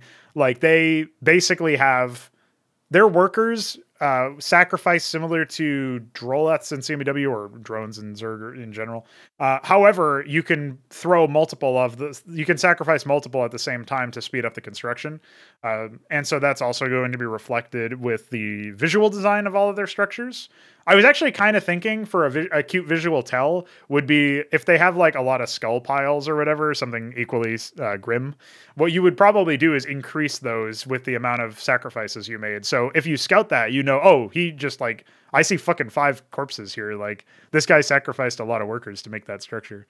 So that could be kind of neat as like a visual tell to let them know like, this guy really spent a lot. He's like all-inning me right now, or he's trying to do some timing or something. That could be kind of neat. But that's just a very small visual detail. Yeah, I feel like as a rule of thumb, I would rather have a visual tell for every like kind of state that the game tracks instead of having a lot of hidden state, because it's just something that I'm very wary of. Where like there's some complexity that you can't account for because it's invisible. Well, in this case, we're talking about something that isn't really tracked because the structure's already done, but it just has more stuff on it, which is like a tell of how it came. It's like an origin tell of anything, but it's still useful information and also thematic. Like just to know, players will notice those details, and especially high-level players will use them for actual like, scouting response. But generally, players will be like, hell yeah, I fucking sacrificed 5 workers for that one structure. Fuck your skulls, dude. And then like laugh at it or whatever because they're playing as demons, so they have to be evil, obviously. But I don't know. That's pretty neat stuff anyway. We can go on to Myrian's question then. He asks, how do you plan to implement terrain manipulation in your RTS games? So when I first came up with some of the ideas that I came up with, this kind of dates back to CMBW era stuff with Iquare. Rest in peace, homie. He was doing a lot of work with me on Hydra back in the day. That's what CMBW used to be called, Project Hydra. And I came up with the idea of a tactical platform that would land and act as a ramp. So you'd basically be able to build ramps as Terran and just like fly them wherever. And obviously, like, ideally, it would also be bridges. Now, this is something is really good luck ever implementing that in Brood War, dude.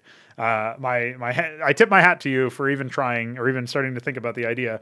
But as iCore figured out, that's definitely like a new engine territory. So I came up with the idea, but I kind of ended up shelving it.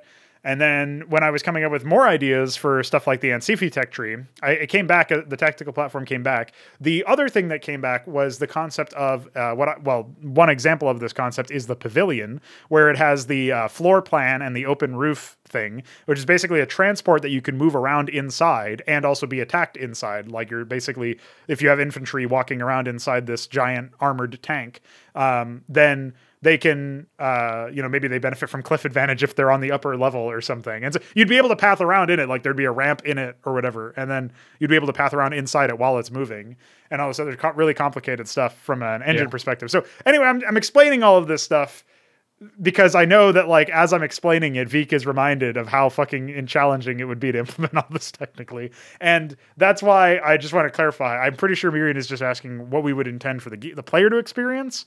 But you might also cover some of the things about the technical details here if you want to, like why it's so challenging to do stuff like that for those who are uninitiated. I don't know if that's worth. Yeah, so I'll just quickly mention that basically, if you have a lot of dynamic terrain, it's really hard to optimize pathfinding because you need to do some initial paths for the pathfinding. So first of all, you have some more optimized nav mesh. So if we would update terrain every frame, that means regenerating the nav mesh every frame. Yeah. And the other thing is units also have paths. So if you change some terrain, it might need to invalidate the path. So you might just need to have a slowdown because a lot of units suddenly have to find a new path. So those are two main things. So it might be problematic. We'll see how it goes. There might be some neat little tricks that we can leverage to make it work. We'll see.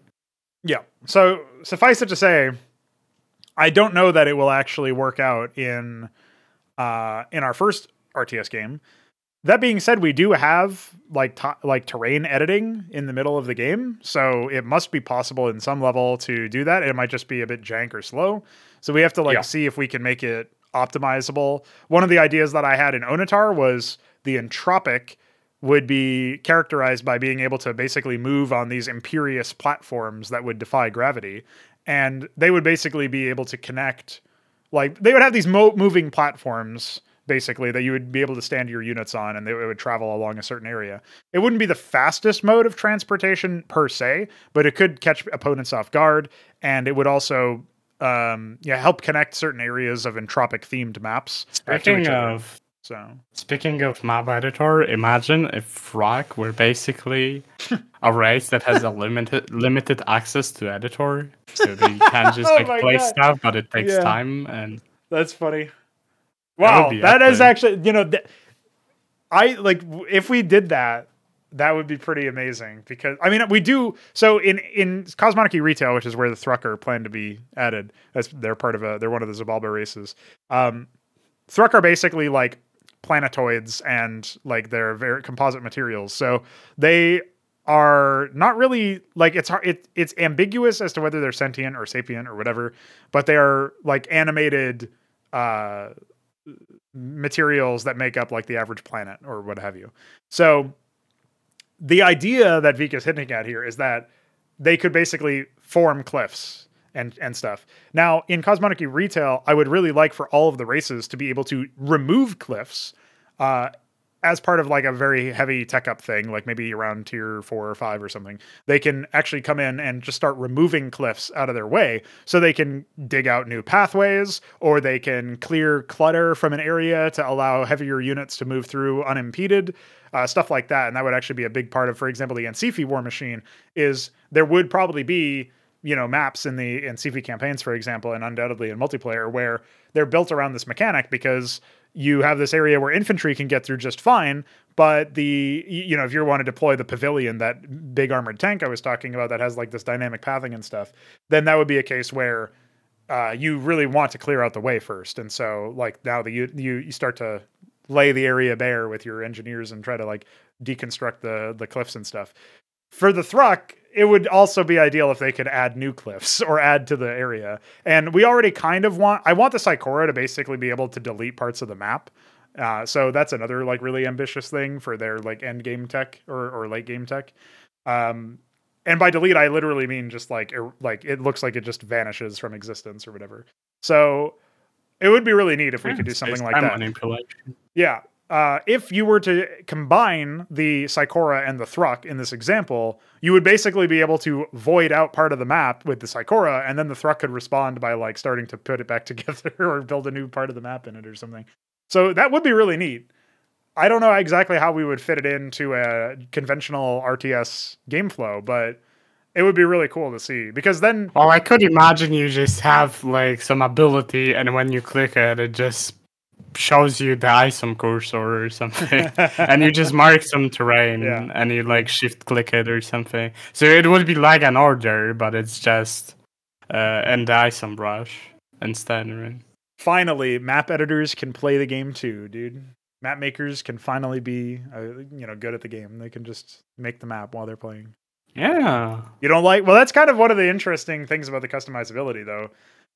Warcraft 3 also kind of had this. They just did it in a really lazy way. But the whole idea of, like, you deforest the trees and you, like, kill off trees in certain areas to create new paths is actually kind of neat.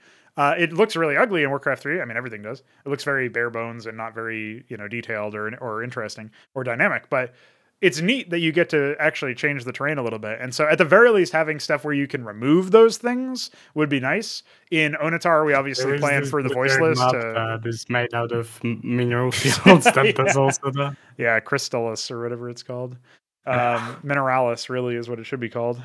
In fact, the remake of Crystallis in CMW should obviously be called Mineralis, and I'm surprised nobody's done it. Didn't PTB make that? I think so. He did. He probably did, that fucker.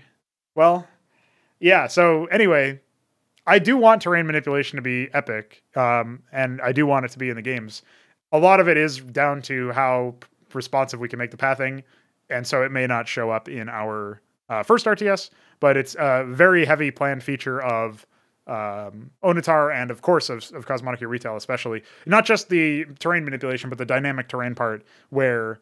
you see like the open floor and the open roof and the floor plan stuff that I was talking about, where you have units moving around inside other units, basically. So that is very complicated stuff to do. And that's definitely stuff where we need our own engine for, because good luck trying to implement that in anything. But those are some of like the more ambitious plans that we have for later. And we're still evaluating whether or not we can fit it into our first game. Yeah. And there you go. Those were the coffee questions. Again, thanks for the homies for supporting us. I guess we could ask if there's been progress. We can sort of go over progress. Yeah, so let's recap the progress on Antikythera and the demo. I will first say all the engine stuff. Sure. So basically, the gist of thing of what is done is basically some technical backend stuff where I have revised a bit how memory arenas work. I have added thread context for Scratch arenas. I have added some interesting, very useful, and very productivity improving linked list macros. And I also made an actual isometric support for the front end of the editor. Back end is still tile based, which will be revised at some point. And this basically makes editor functionality sort of comparable to how IsomBrush works in SCM Draft. There are a few caveats that will be resolved by re-implementing the backend. And yeah, that's basically it for in terms of editor. And another 2 revisions that I have is that I'm planning on doing is one is for UI, sort of like improving the layouting. That's something I read about in Ryan Fleury Substack a lot. Gave me some interesting ideas that I will probably try at some point. That should allow us to improve editor UI and stuff, Nice. Other stuff like that, and then also do some more. Like currently, the way I do UI is a bit bothersome and it's a bit ugly and not very robust, and I just had a lot of friction when adding new UI. So yeah, that's something that I will revise, and it should allow us some great things. Another thing I'm working on is obviously AI. I have drafted some initial like structural ideas about how it may function with like armies and build sequences, and I keep thinking about that, how to make that work for what we need. And I feel like that structure seems to be flexible enough for us to implement stuff like them actually managing armies, probably to have some better kiting, to actually like define a bit of the identity of the AI, and also to allow dynamic stuff like maybe containing or whatever. So I think that has potential. So I will keep working on that. And yeah, I think that's most of the update here. I look forward to being contained by an AI. That'll be the first time it's ever happened to me. I know Mesk was working on a StarCraft 2 prototype a while back when he was still working within that unfortunate game, and he was talking about how he had a map, his tutorial map, bunker rushed players to make it so that if they weren't serious about playing the game, they just immediately got butthurt and left. Basically, was his idea. Yeah, that's technically possible in CMBW. I even did it for Mapcraft once or twice. A while ago, yeah. It's something that it requires for you to like prefix some positions on the map, and it's really rigid, so we need some dynamic solution for that, basically. Yeah, the biggest problem is definitely the decision making of the AI in the CMBW example, because you can make it so that it kind of does things intelligently, but it's really conditional and really fragile as well. Like, you know, if you just kill the worker, it de-inits the whole like forward town and stuff, right? And there's like stuff like that that's a big problem for sure. Although I think maybe we were able to fix like safeguard against that specific case, but there's like stuff like that that can really slow things down. You can't. It's not like I tried. It's maybe not super useful on the programming end of the implementation, but as far as the AI is concerned, like if your goal is to proxy somebody or to contain somebody or whatever, you are going to sort of unify a lot of your actions towards that goal. And CMBW AI does not unify any of its actions, really. It's like, okay, I'll throw some of my stuff in that area, and then I'll throw some of my stuff in this area. And it's like I'm trying to do maybe maybe 3 or 4 different tasks, and I'm not unified at all in that. And if it works, it's like, well, I guess it worked. And then if it doesn't work, it's like, I'm fucked. So, you know, it's just totally ineffectual. That's why I hope the build sequence system in Antikythera might help with that, because basically, I don't think I explained that before, because I think this is the first time I'm talking about this, but basically the way build sequences would work is they would sequence some like orders, and you'd have 3 condition blocks, as far as I remember. The first one is the activation of the block, so when the AI should actually activate it. The second one was like an exit from the mode, so basically from the sequence, so basically on what condition should they interrupt. And then I think the third one was for temporary pausing, so pause until those conditions are no longer true. I think those were my 3 blocks, but yeah, I keep iterating on it, so it might or may not be the way. Finally, because so you would want to just pause it if like one unit sneaks into your base and starts attacking you. But if it's like a huge army, you might just need to abandon it and like go to the next thing and defend, right? So there'd be like if you have like a build sequence that focuses on like spamming Zephyr cores, in terms of like the example of CMBW, and then you see that like 70% of the enemy army is air, then you just want to interrupt. Right. You would just completely abandon it, most likely. Or I guess maybe you would have a tweak condition instead of a pause. In this case, it would be like drop down to 50, but maybe that's better conceptualized as like a completely different build sequence, right? It's like... Yeah, I'm not sure, because there are a lot of like dynamic stuff that you would want, because maybe you would want them to instead go to quasis if they already made a spawning pool or whatever. So maybe I need to revise this as like a decision tree based system or something. I'm not sure. There's a lot of like complicated stuff that needs to happen. I just haven't worked with this model before.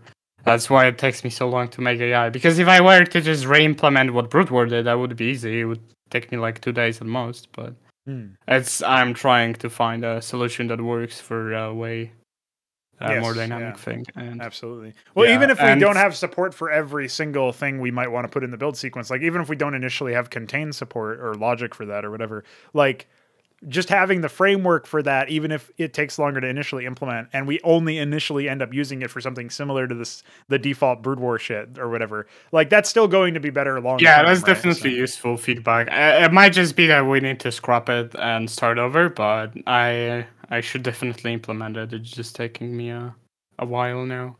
And yeah, it's like my initial issue probably is that you probably would want armies and build sequences to be able to like interact with each other, because if basically the army concept is like sort of similar to build sequence, but it defines a composition in terms of like fractions and stuff. So that part is like you kind of would need to integrate them to work between each other. So I'm not yet sure how that's gonna work. So yeah, it's just I need to either prototype it or try to make it work conceptually. We'll see. I think yeah. So what is the demo progress then?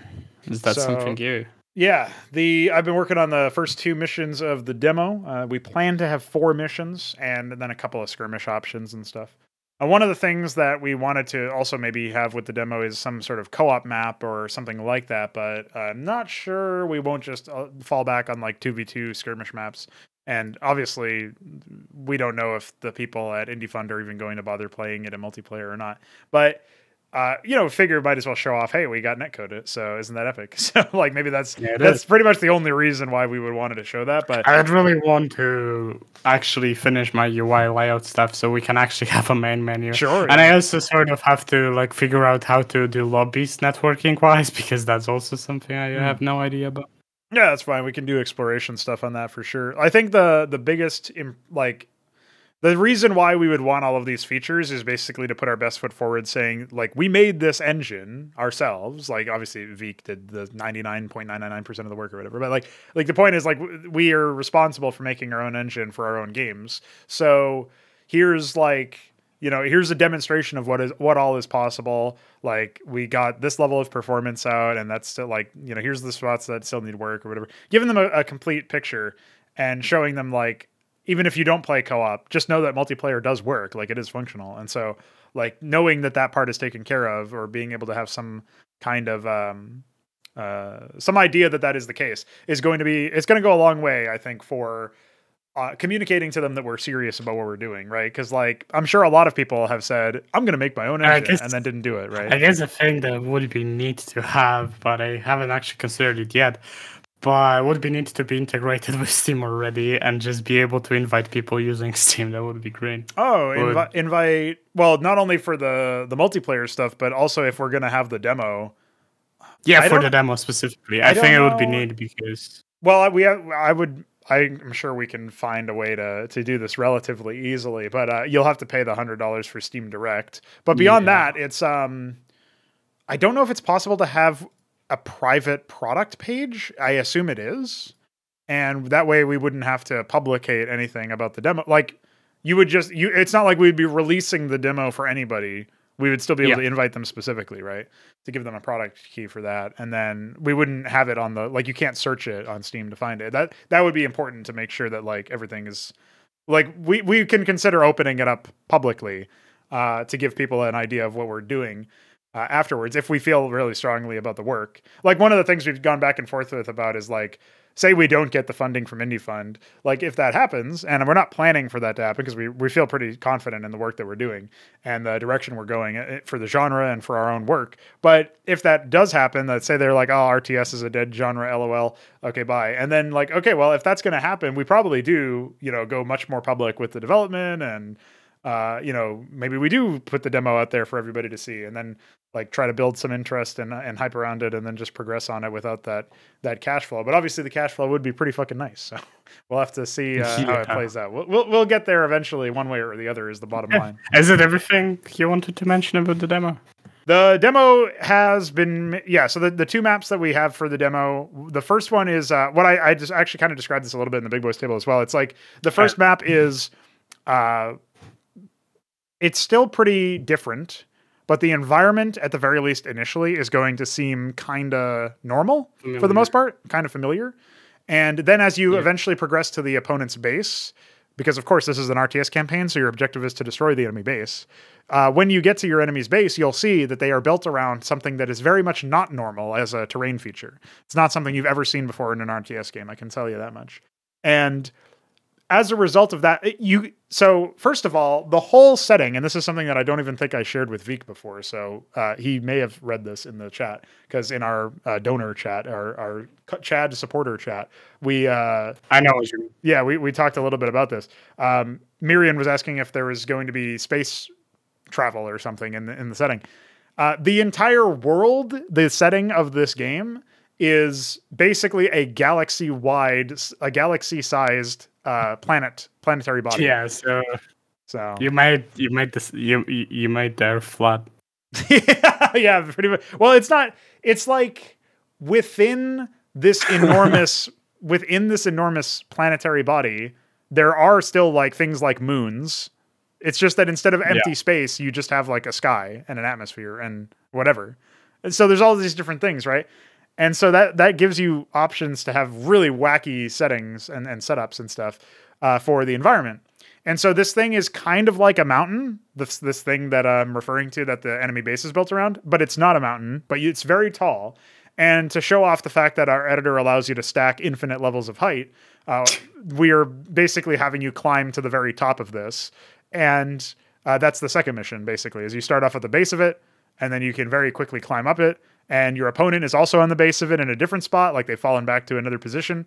And your objective is to basically reach the summit and take control of it, and then also destroy your opponent. And that's so that you can get to what is connected to that summit. And I'll leave it there for now.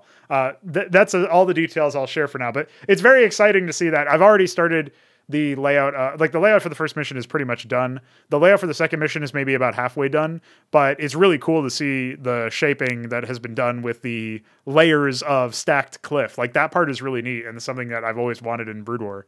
So finding it in Antikythera, is really epic, really interesting. So yeah, that's what I'll say about the demo there. So a little bit more details, a little bit more progress. I'm sure people will be appreciative of the info. Yeah. Oh, with demo stuff covered, I want to ask you the final question. Yeah. And it is, what game design lessons have you learned or intuited from your time spent in CSGO as interviewer, caster, podcaster, and whatever else? So this actually, put Counter-Strike back on the brain, and so that's probably one of the main reasons I kept referencing it in the middle of the previous conversations. But it's funny because obviously I was making analogs and comparisons and stuff in terms of game design and player psychology and whatnot. So it's definitely the most I've followed professional competitive gaming since like the heyday of Brood War way back. So it's the thing I'm most immediately familiar with like, I know a lot about the top teams, and I know even a lot about the contender teams and stuff.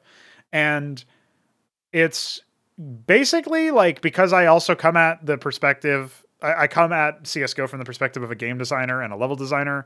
I can critique a lot of the maps. I can critique a lot of the design decisions. I can critique the game state. I can critique the economy. But I can also see, just like in Brood War, how the professionals adapt to that environment, and how as long as there's a core thing about your game that's compelling, you can have so many shortcomings that don't get really heavily critiqued or even examined or thought of. Like, a lot of things about the game's economy, people have just kind of given up on even trying to manage that properly. And they just like, yeah, this is just the paradigm we're in.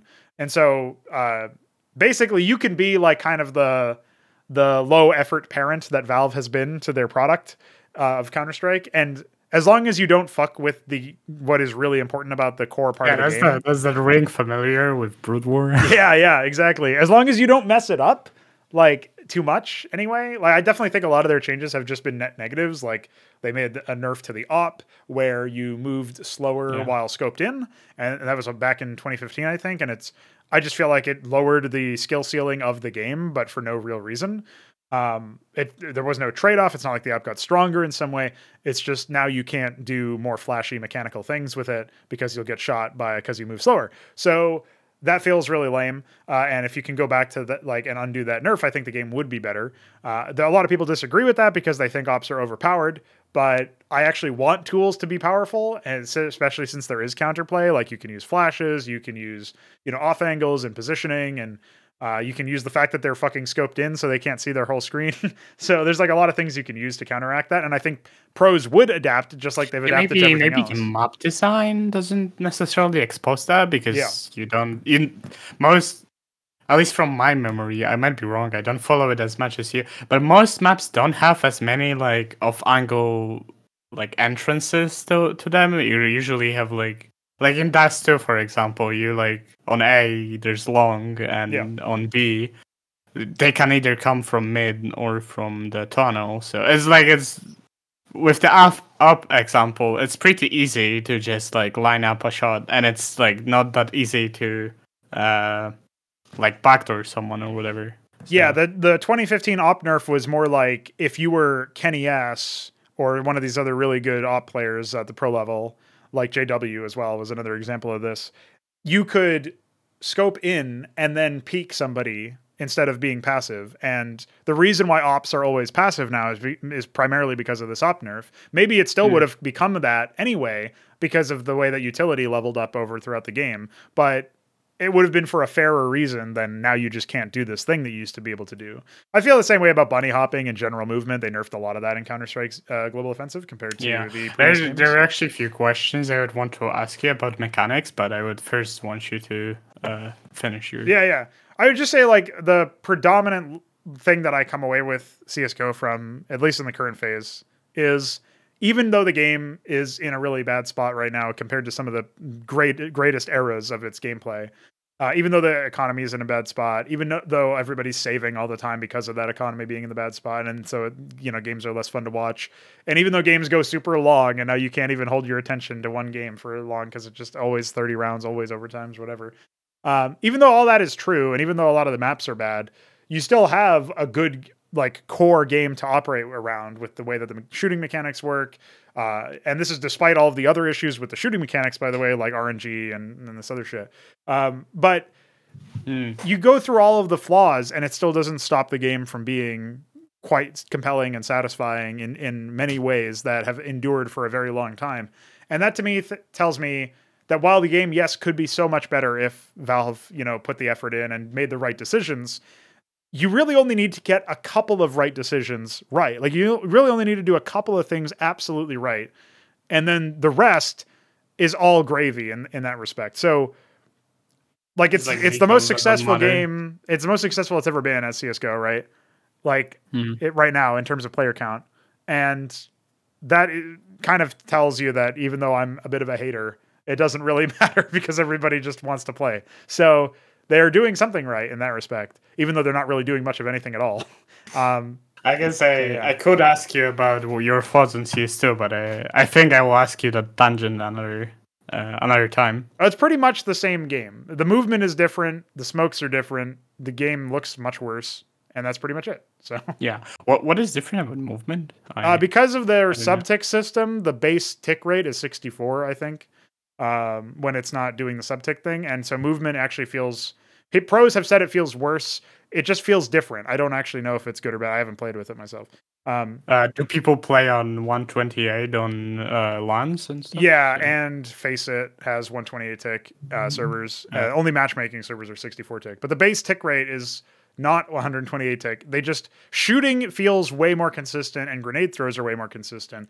But shooting feels like 128 tick and grenades feel like 128 tick or whatever. So that's fine. But the movement itself was a bit of a casualty, and I don't know if they're going to be able to fix it or not. So that's hopefully they just up it to 128, I guess. Yeah, I'm not even sure if that fixes the problem. That's just what people are speculating because, of course, Valve doesn't release info about this stuff. So yeah. But, well, maybe it is at least adjustable for LANs. Yeah, it should definitely be possible to raise the base. Well, anyways, the questions I had for what do you feel about some mechanics? So first, maybe I will tell you a thing I was thinking. I'm sort of trying to learn CS a bit on like the mechanical level. I was wondering, what are your thoughts about like for example, like movement acceleration? Because it's sort of funny that as a player you actually don't want it at all, so people just counter strafe. And I was curious, what are your like design thoughts on how that like works? Well, I've thought about the jiggle peek before, which is where you like only giving a bit of a shoulder, and so that you're trying to bait on an op shot or some sort of like infotive for wherever the enemy is, so that you can then peek them wider. And I think that kind of looks really stupid, but at the same time, it is a mechanically demanding task, and it's also based on decision making and all this other stuff and intuition. So it's at least testing interesting skills, even though it looks a bit silly. Like the silly look test doesn't always mean that you have to completely change things, but like in the case of Dark Souls, where like a full plate on knight is like rolling around instead of taking hits, that's pretty stupid, right? So like just visually, it looks dumb, and you don't really want to corrupt the essence of that. But well, if it's just visual anyways, then why would you? Yeah. The jiggle peek is like, okay, whatever. That's just a little bit of a weird thing, but you can play that up. Like the casters are actually really good at taking stuff that would probably look just retarded and to the average person, and then like making it kind of interesting or hype. And that's like there's a clip where Brokey from FaZe Clan is clutching against Astralis in like, I think it was a 1-on-4 or something, might have been even 1-on-5. And he jumps to the lower side of Nuke, plants the bomb after getting a couple of kills, and then Glaive, the IGL of Astralis, is trying to open the door into the bomb site, and Brokey just keeps slamming it shut after. And it's like the stupidest fucking mechanic, but like they just keep hitting the door back and forth. But like Anders is able to cast it in a way that's actually entertaining. So it's not like that's a moment that actually like we're really spoiled for the casting talent that we have at the top tier, where they can do a lot of really good stuff. Like they can carry all the imagine if they had like CMBW kind epic moment instead of this is silliness. Yes, yeah, pretty much. Like really the epic moments in Counter-Strike can be like, you know, really well put together utility takes that like flash everybody, burn everybody out. That's like a tactical man's wet dream or whatever. And then you get the like obviously the mechanical stuff that's super amazing, incredible, superlative, where they just absolutely, you know, dome everybody with one hit. Or like, you know, there's a clip earlier just today of in IEM Rio, Zywoo gets a 3K with a deagle out of nowhere on the lower side of Nuke, and it's like, how the fuck did he do that? Like, that's crazy stuff. So like stuff like that can happen all the time. And that's the kind of thing that where individual excellence can tip the balance. And that's like one of the things that's really cool about the game. So again, I'm trying to remember the specifics of your question. You were just asking me about the movement acceleration. I think a lot of the times, like the jank mechanics or whatever, like it used to be better. Again, it used to be able to B-hop and used to be able to use this acceleration stuff to your advantage a lot more. And then they restricted a lot of that movement, so it matters much less in the average game, where like I actually want people's movement skills to be tested. I'm not really good at movement at all, so I can't hit all those trick shots out of Mirage window or whatever, but I still really like when I see a player do it. And it unfortunately, there's an extra layer to this that you have to keep in mind as a game designer. It's the same thing that happens in like Brood War, where things just happen in Brood War pro matches, and Artosis or whoever is casting is not going to cover all of the minutia because they're busy talking about the high level strategy.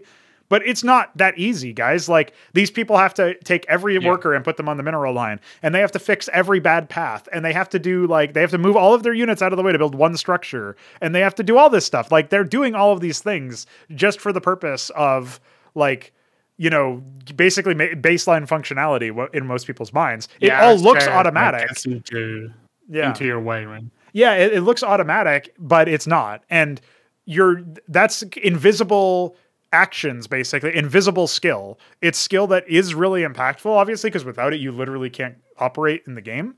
But it's invisible in the sense that the average viewer isn't going to see it. The same thing is actually true for sprays and for movement in CS, where like you see them hit a jump, and the average player or average spectator, especially if they don't play the game, might be like, oh, they just you can just jump there.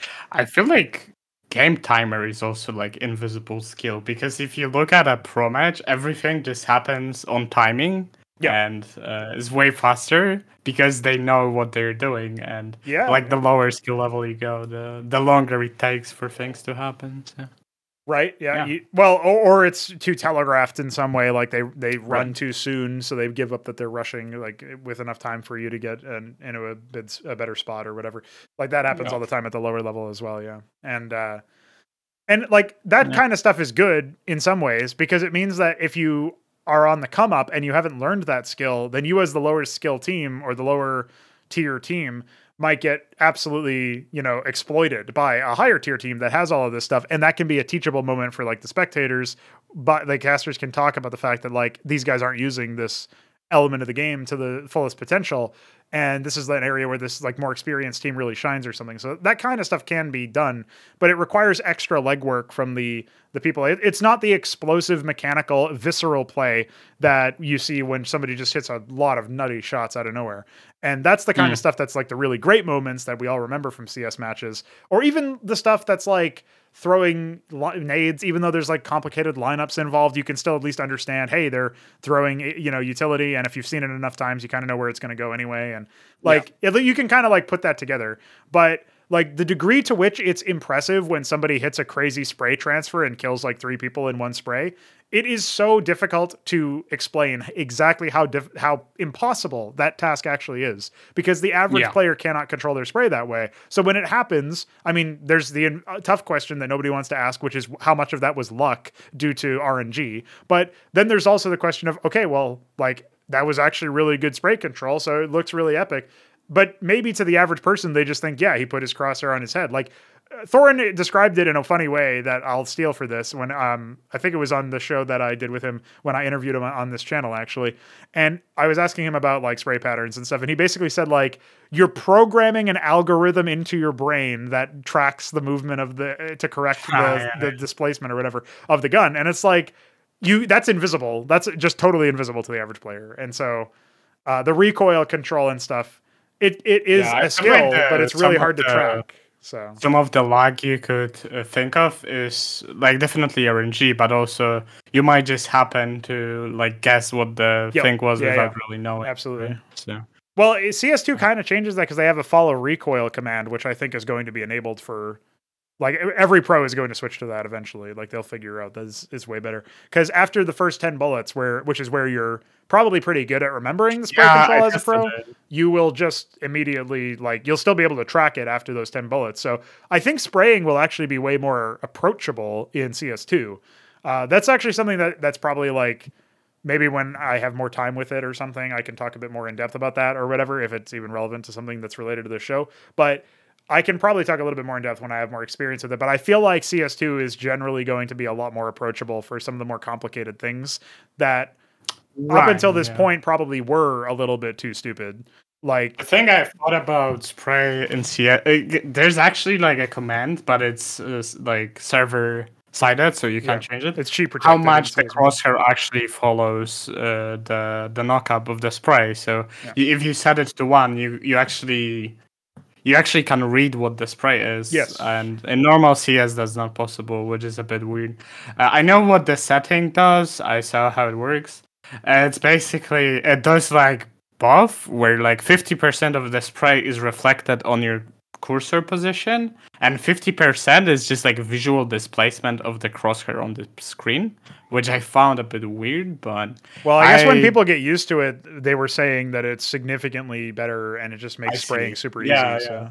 Right. Yeah. It definitely is an adaptation. Like that's why I said pros are going to have to switch over maybe somewhat gradually. I was thinking that it would be the best if the spray if your crosshair just followed the spray, but it might be more shaky, so that might be a problem. Anyways, coming back to the acceleration question, I was curious if you would think that reducing how slow the acceleration is or removing it would be a positive impact for the game. So reducing how slow it is? What is that? So speeding up the acceleration. Okay, so making it so that you reach your top speed much faster. Would that be better for the game? I think and your health faster. Yeah, I think after people, I mean, it would make it easier to do the 80-80 counter strafing, because you'd still be inaccurate while moving, presumably, so that wouldn't change. Yeah. So, I'm trying to think about if that would be an improvement. After people adapt to it, it probably makes movements more predictable. but it also maybe not, because you can also change direction faster. So by ADADing, you can go back and forth, left and right, but you can also just like turn around and leave a bit faster from being stationary or from some other position. So it might, I feel like maybe it wouldn't make a huge impact at the end of the day, but it might be better for feeling, because you don't have that little bit of a sluggish nature to your movement, where there's a bit of a drifting almost when you release a movement key. And that's obviously counteracted with the counter strafing, since you can be almost perfectly accurate when you hit the A key while you were previously holding D or whatever. Like there's a moment where you can just get a 1-bullet headshot, unless RNG fucks you, of course, which is hilarious.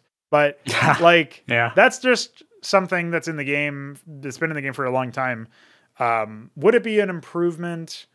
It might just make things more consistent. And maybe it would also mean that basically what I imagine you're saying is, if you release D, it's closer to hitting A than before this change. Like if you make this change, releasing D kind of does the same thing as hitting A. It obviously hitting A would still be there as a mechanic. Yeah, it's like you wouldn't need to counter save as much, I guess. Yeah.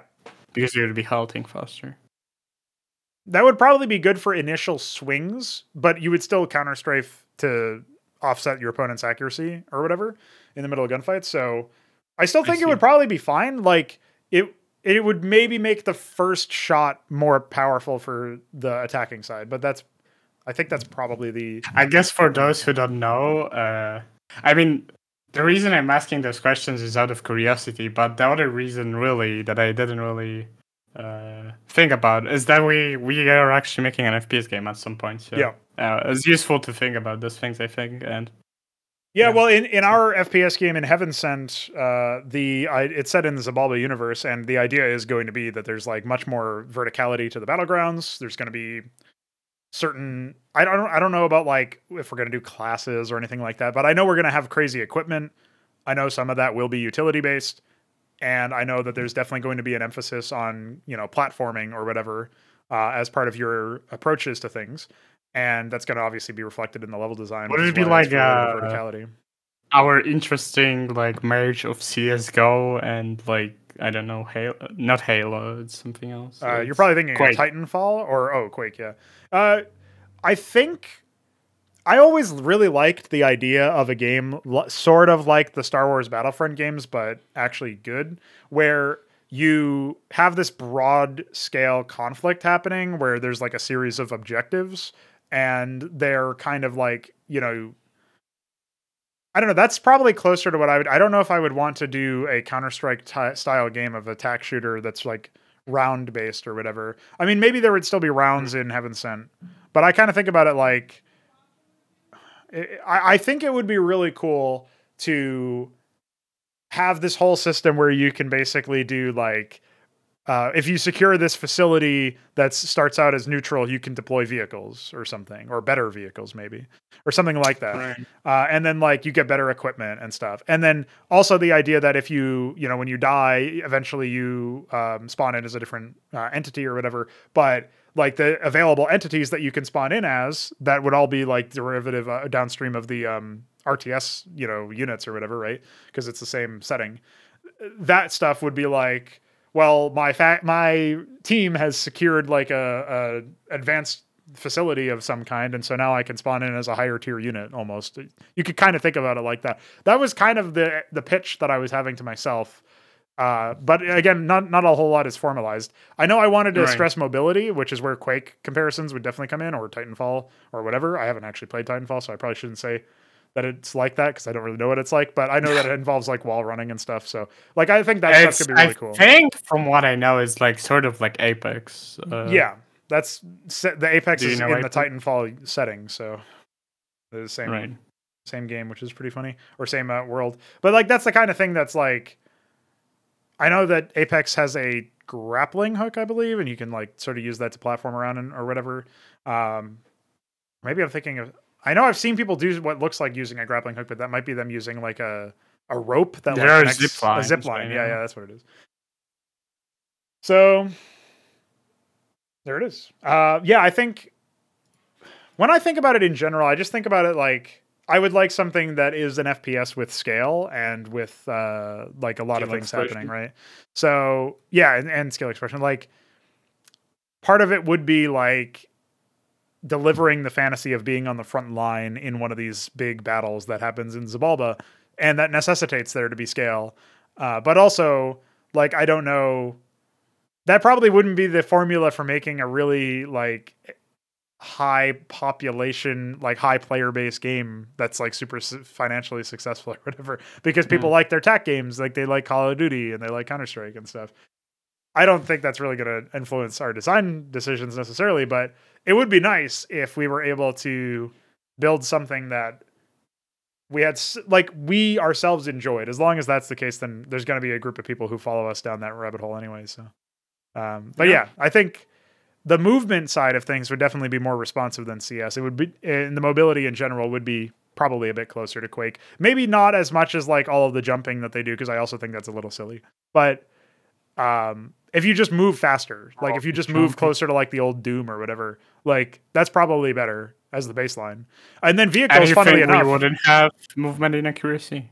Yeah, I don't think it's. I haven't thought about it too deeply because it's never something that was super like exciting to me. But if we have higher time to kill than CS, then we don't need to have movement inaccuracy because you can actually shoot while moving, and that's fine. And then you can like duck behind cover in the middle of fights or whatever, and then that's also fine. Whereas you can't really do that in CS. Like the time to kill is super low, and that's cool because like it's a different kind of game, and that's like part of the charm that you can just instantly execute people, depending on your weapon and depending on your position and stuff. But the angle for Heavensent would probably be more like it takes longer to kill enemies, probably closer to like Halo levels or whatever.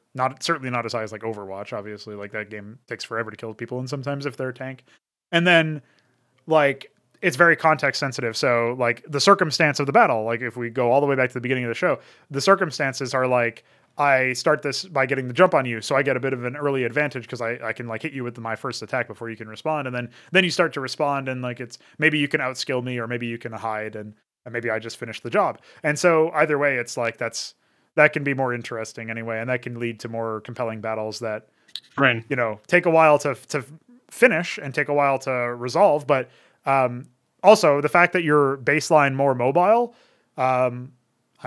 I think that's actually a really neat dynamic, because most of the time you think about vehicles and they give you more speed. In Heavensent, they would actually give you less speed, but they would be like more powerful, right? So there'd be concentrated power in some way, shape, or form. Maybe they'd be utilitarian, maybe they would be something else, but that would be my idea anyway, is like you already move pretty fast, so you don't actually need the vehicles for mobility. You might want an aircraft or something, a spacecraft in the future. Maybe that would be like a super late game thing that you could get. And that would allow you to like navigate the battlefield more freely on the Z-axis. But you know, irrespective of platforming, basically you would break the tether for that. And then you could sort of like move around the battlefield and see if you can maybe do a surgical strike. But obviously you're very obvious because there's not really that much shit in the sky. So like you can kind of see that like, oh, he's coming in with an air unit or whatever. So that can be really interesting, I think. And then you get into this whole like interesting push and pull where they've got a vehicle deployed here. So it's like a point of interest that we can focus our attention on and maybe neutralize it before it does too much damage. But it still represents a really powerful like option and opportunity for the player the team who has the vehicle, right? And so that's the kind of thing that I would probably go for if somebody sat me down and gave me all the budget and told me to make the game now, that's probably what I would do, right? Is like this series of events where like maybe one team is on the defense in most of the cases and they have to defend a point, or maybe it's just like a tug of war kind of thing where they fight over neutral points initially, and then the more they claim the better they are or whatever, and then you have to figure out how to not make it run away if one player has like one team has a temporary advantage. But that would all be like interesting things to explore, and also involves a little bit of PvE for scale, right? You'd have like AI controlled squads of units that would be less impactful than enemy players, obviously, right? And so you'd be a cut above those in terms of your power level, but they could still maybe overwhelm you. And certainly you could like coordinate with the AI controlled agents to like overwhelm a specific player's position or something, right? And so like there's all these really interesting things that in my head you could do that it would be really interesting to put the rubber to the road in that kind of analogy and see what we can actually do with that. So I do look forward to doing that eventually. Yeah, it would be epic. So I guess the last question that I had for CS is I was curious about your thoughts on spraying. I know that you dislike the RNG, and I also do. So that would be an easy thing to remove if we were to have those. But I was curious how you feel about all the basically the way CS has spraying, where it not only has like vertical and horizontal like jumps or whatever, but it also has like a visual like shape pattern, where it's like this complicated thing that you have to trace and remember. How do you feel about that? What are your thoughts? I think it would probably be more interesting if the so in Halo they kind of hint at this in a few areas where the reticle kind of tells you the spread of the shotgun is like one of the examples. So they actually have different crosshairs for each gun that they have in the game. And the crosshair for the shotgun kind of indicates the spread of the projectiles. And that's kind of interesting to me. I think that's probably the angle I would go for, where if there was going to be a spray pattern where you have an automatic weapon and it shoots in some sort of pattern, the reticle would actually be different per gun, and the reticle, the crosshair, would indicate to you, hey, like there's like a series of dots. And then you might have noticed as you sprayed that like it goes clockwise, for example, like it goes from like top middle to the like around in a clockwise direction, and then loops back up to the top middle again. And so like say every 12 shots, you're back to where you started. And so like if you can kind of figure that out, then you can adjust your aiming accordingly. But it's like consistent with something that is visibly on your screen. And presumably if there was like an esports scene and a spectator scene, they would also have the same reticle as whoever they're spectating. And so they would actually see them following the spray pattern just based on that. And then you'd be able to intuit it. It's like a big problem for sprays is, like I said earlier, you can't really know that that's happening. And so it's really hard to explain how impressive it was. And so I would like that to be a little bit more obvious. I'm not sure that we would have recoil in the same way anyway, but like I kind of think instead of balancing it through recoil, you can probably balance something through fire rate and time to kill. Like CS:GO can't do that because one bullet can kill you from pretty much any gun, depending on the situation. Yeah. So if you have the time to kill be a little bit higher so that battles could take longer, then suddenly just the fact that my gun shoots slower means that that might be enough and I don't have to have any spray at all. Still, it can be kind of interesting. Like you implemented a siren rework recently that makes them shoot a shotgun blast, and like those kinds of patterns, like what the paladin does at the offsets with its skyfall ability and whatnot, can be interesting, and the intervention missiles and all this other stuff. So I think that can be really neat. How do you feel about the like when a game has like a damage range? So damage penalty depending on the range, basically, is what it is. So like the damage fall off, I guess. Yeah. I do think that's something we would want to. I feel like there is value in that because it basically means like there's two things that I feel about that. The first one is if you do some crazy trick shot but you happen to be far away and you don't get the kill, that kind of feels bad because you just did something like a low percentage play, but maybe you were really precise or maybe you got lucky, whatever. I also think though that with the damage fall off, what it does allow you to do is it forces you to enter into an arena where you can actually be attacked back. And so it adds counterplay to fights instead of you just spamming shots or whatever, right? It's especially the case if we end up not having infinite, like if we have infinite ammo, so we don't have to have like a ammo penalty. I'm not sure how I feel about that yet. Like I would need to know the roster of weapons that we have before I make that determination. Or I would at least need to have some of the details on that nailed down before I decide. Yeah. But if we have infinite ammo, then there's no penalty to spraying besides the fact that you eventually have to reload or whatever. I do think as a general rule in FPS games, if you have to reload, probably have infinite ammo. And if you don't have infinite ammo, probably don't have to reload. Just like I kind of think about it in those terms. CS:GO has both. Yeah, that makes sense. But I feel like you could even combine those where like some weapons are just like your standard weapons that you just always have, the tools that you equip yourself with. And then you could have like some power weapons that you pick up where they are like, oh, you have a rocket launcher and you have 3 rockets that you can use. Yeah. And so then it could be interesting. Then you don't have to reload, but again the time between shots is paced enough that you can't fire all 3 of them super quickly or whatever. And then the weapon is discarded at that point, right? Like that's kind of an interesting dichotomy to be able to pick from, I think. Yeah, sure. Yeah. Okay, that's great. Yeah. So what I thought about spray patterns is that if we would even have them, I would probably prefer them to be rather simple, where they're just like straight up vertical kicks with some like horizontal variation instead of being like shaped like in CS. But I don't know. Well, at It's least if the something shape was like consistent and maybe symmetrical would be a good word to describe it. Like in CS, they're Yeah. just like really weird fucking fish hooks or whatever. It's really hard to commit them to memory, and some of them are actually very different. So yeah, and I guess the another ideal thing is have the kick be reflected on crosshair fully instead of it just being like 50% follow up and the rest is like implied by like just something you have to learn, I guess. So just the way that like crosshair is always where the bullet shots basically, so it kicks your crosshair precisely, I guess. yes, that would be something I would want to have. Well, that's how Quake is too. In some ways, it's like the bullet goes towards where your crosshair is, and I think that level of precision is like the best way to do an FPS because it's the easiest way to understand. Right? Yeah. I mean, if you have bullet drop off because like it's a mortar shot or something, it's like a special weapon. You can remember that for that one weapon or something, right? Or those kinds of weapons, and that's like a little bit different. Right? Like the bullet like drop. You have bullet drop. And it'll just like hit the ground slightly below where you shot or something, depending on the distance.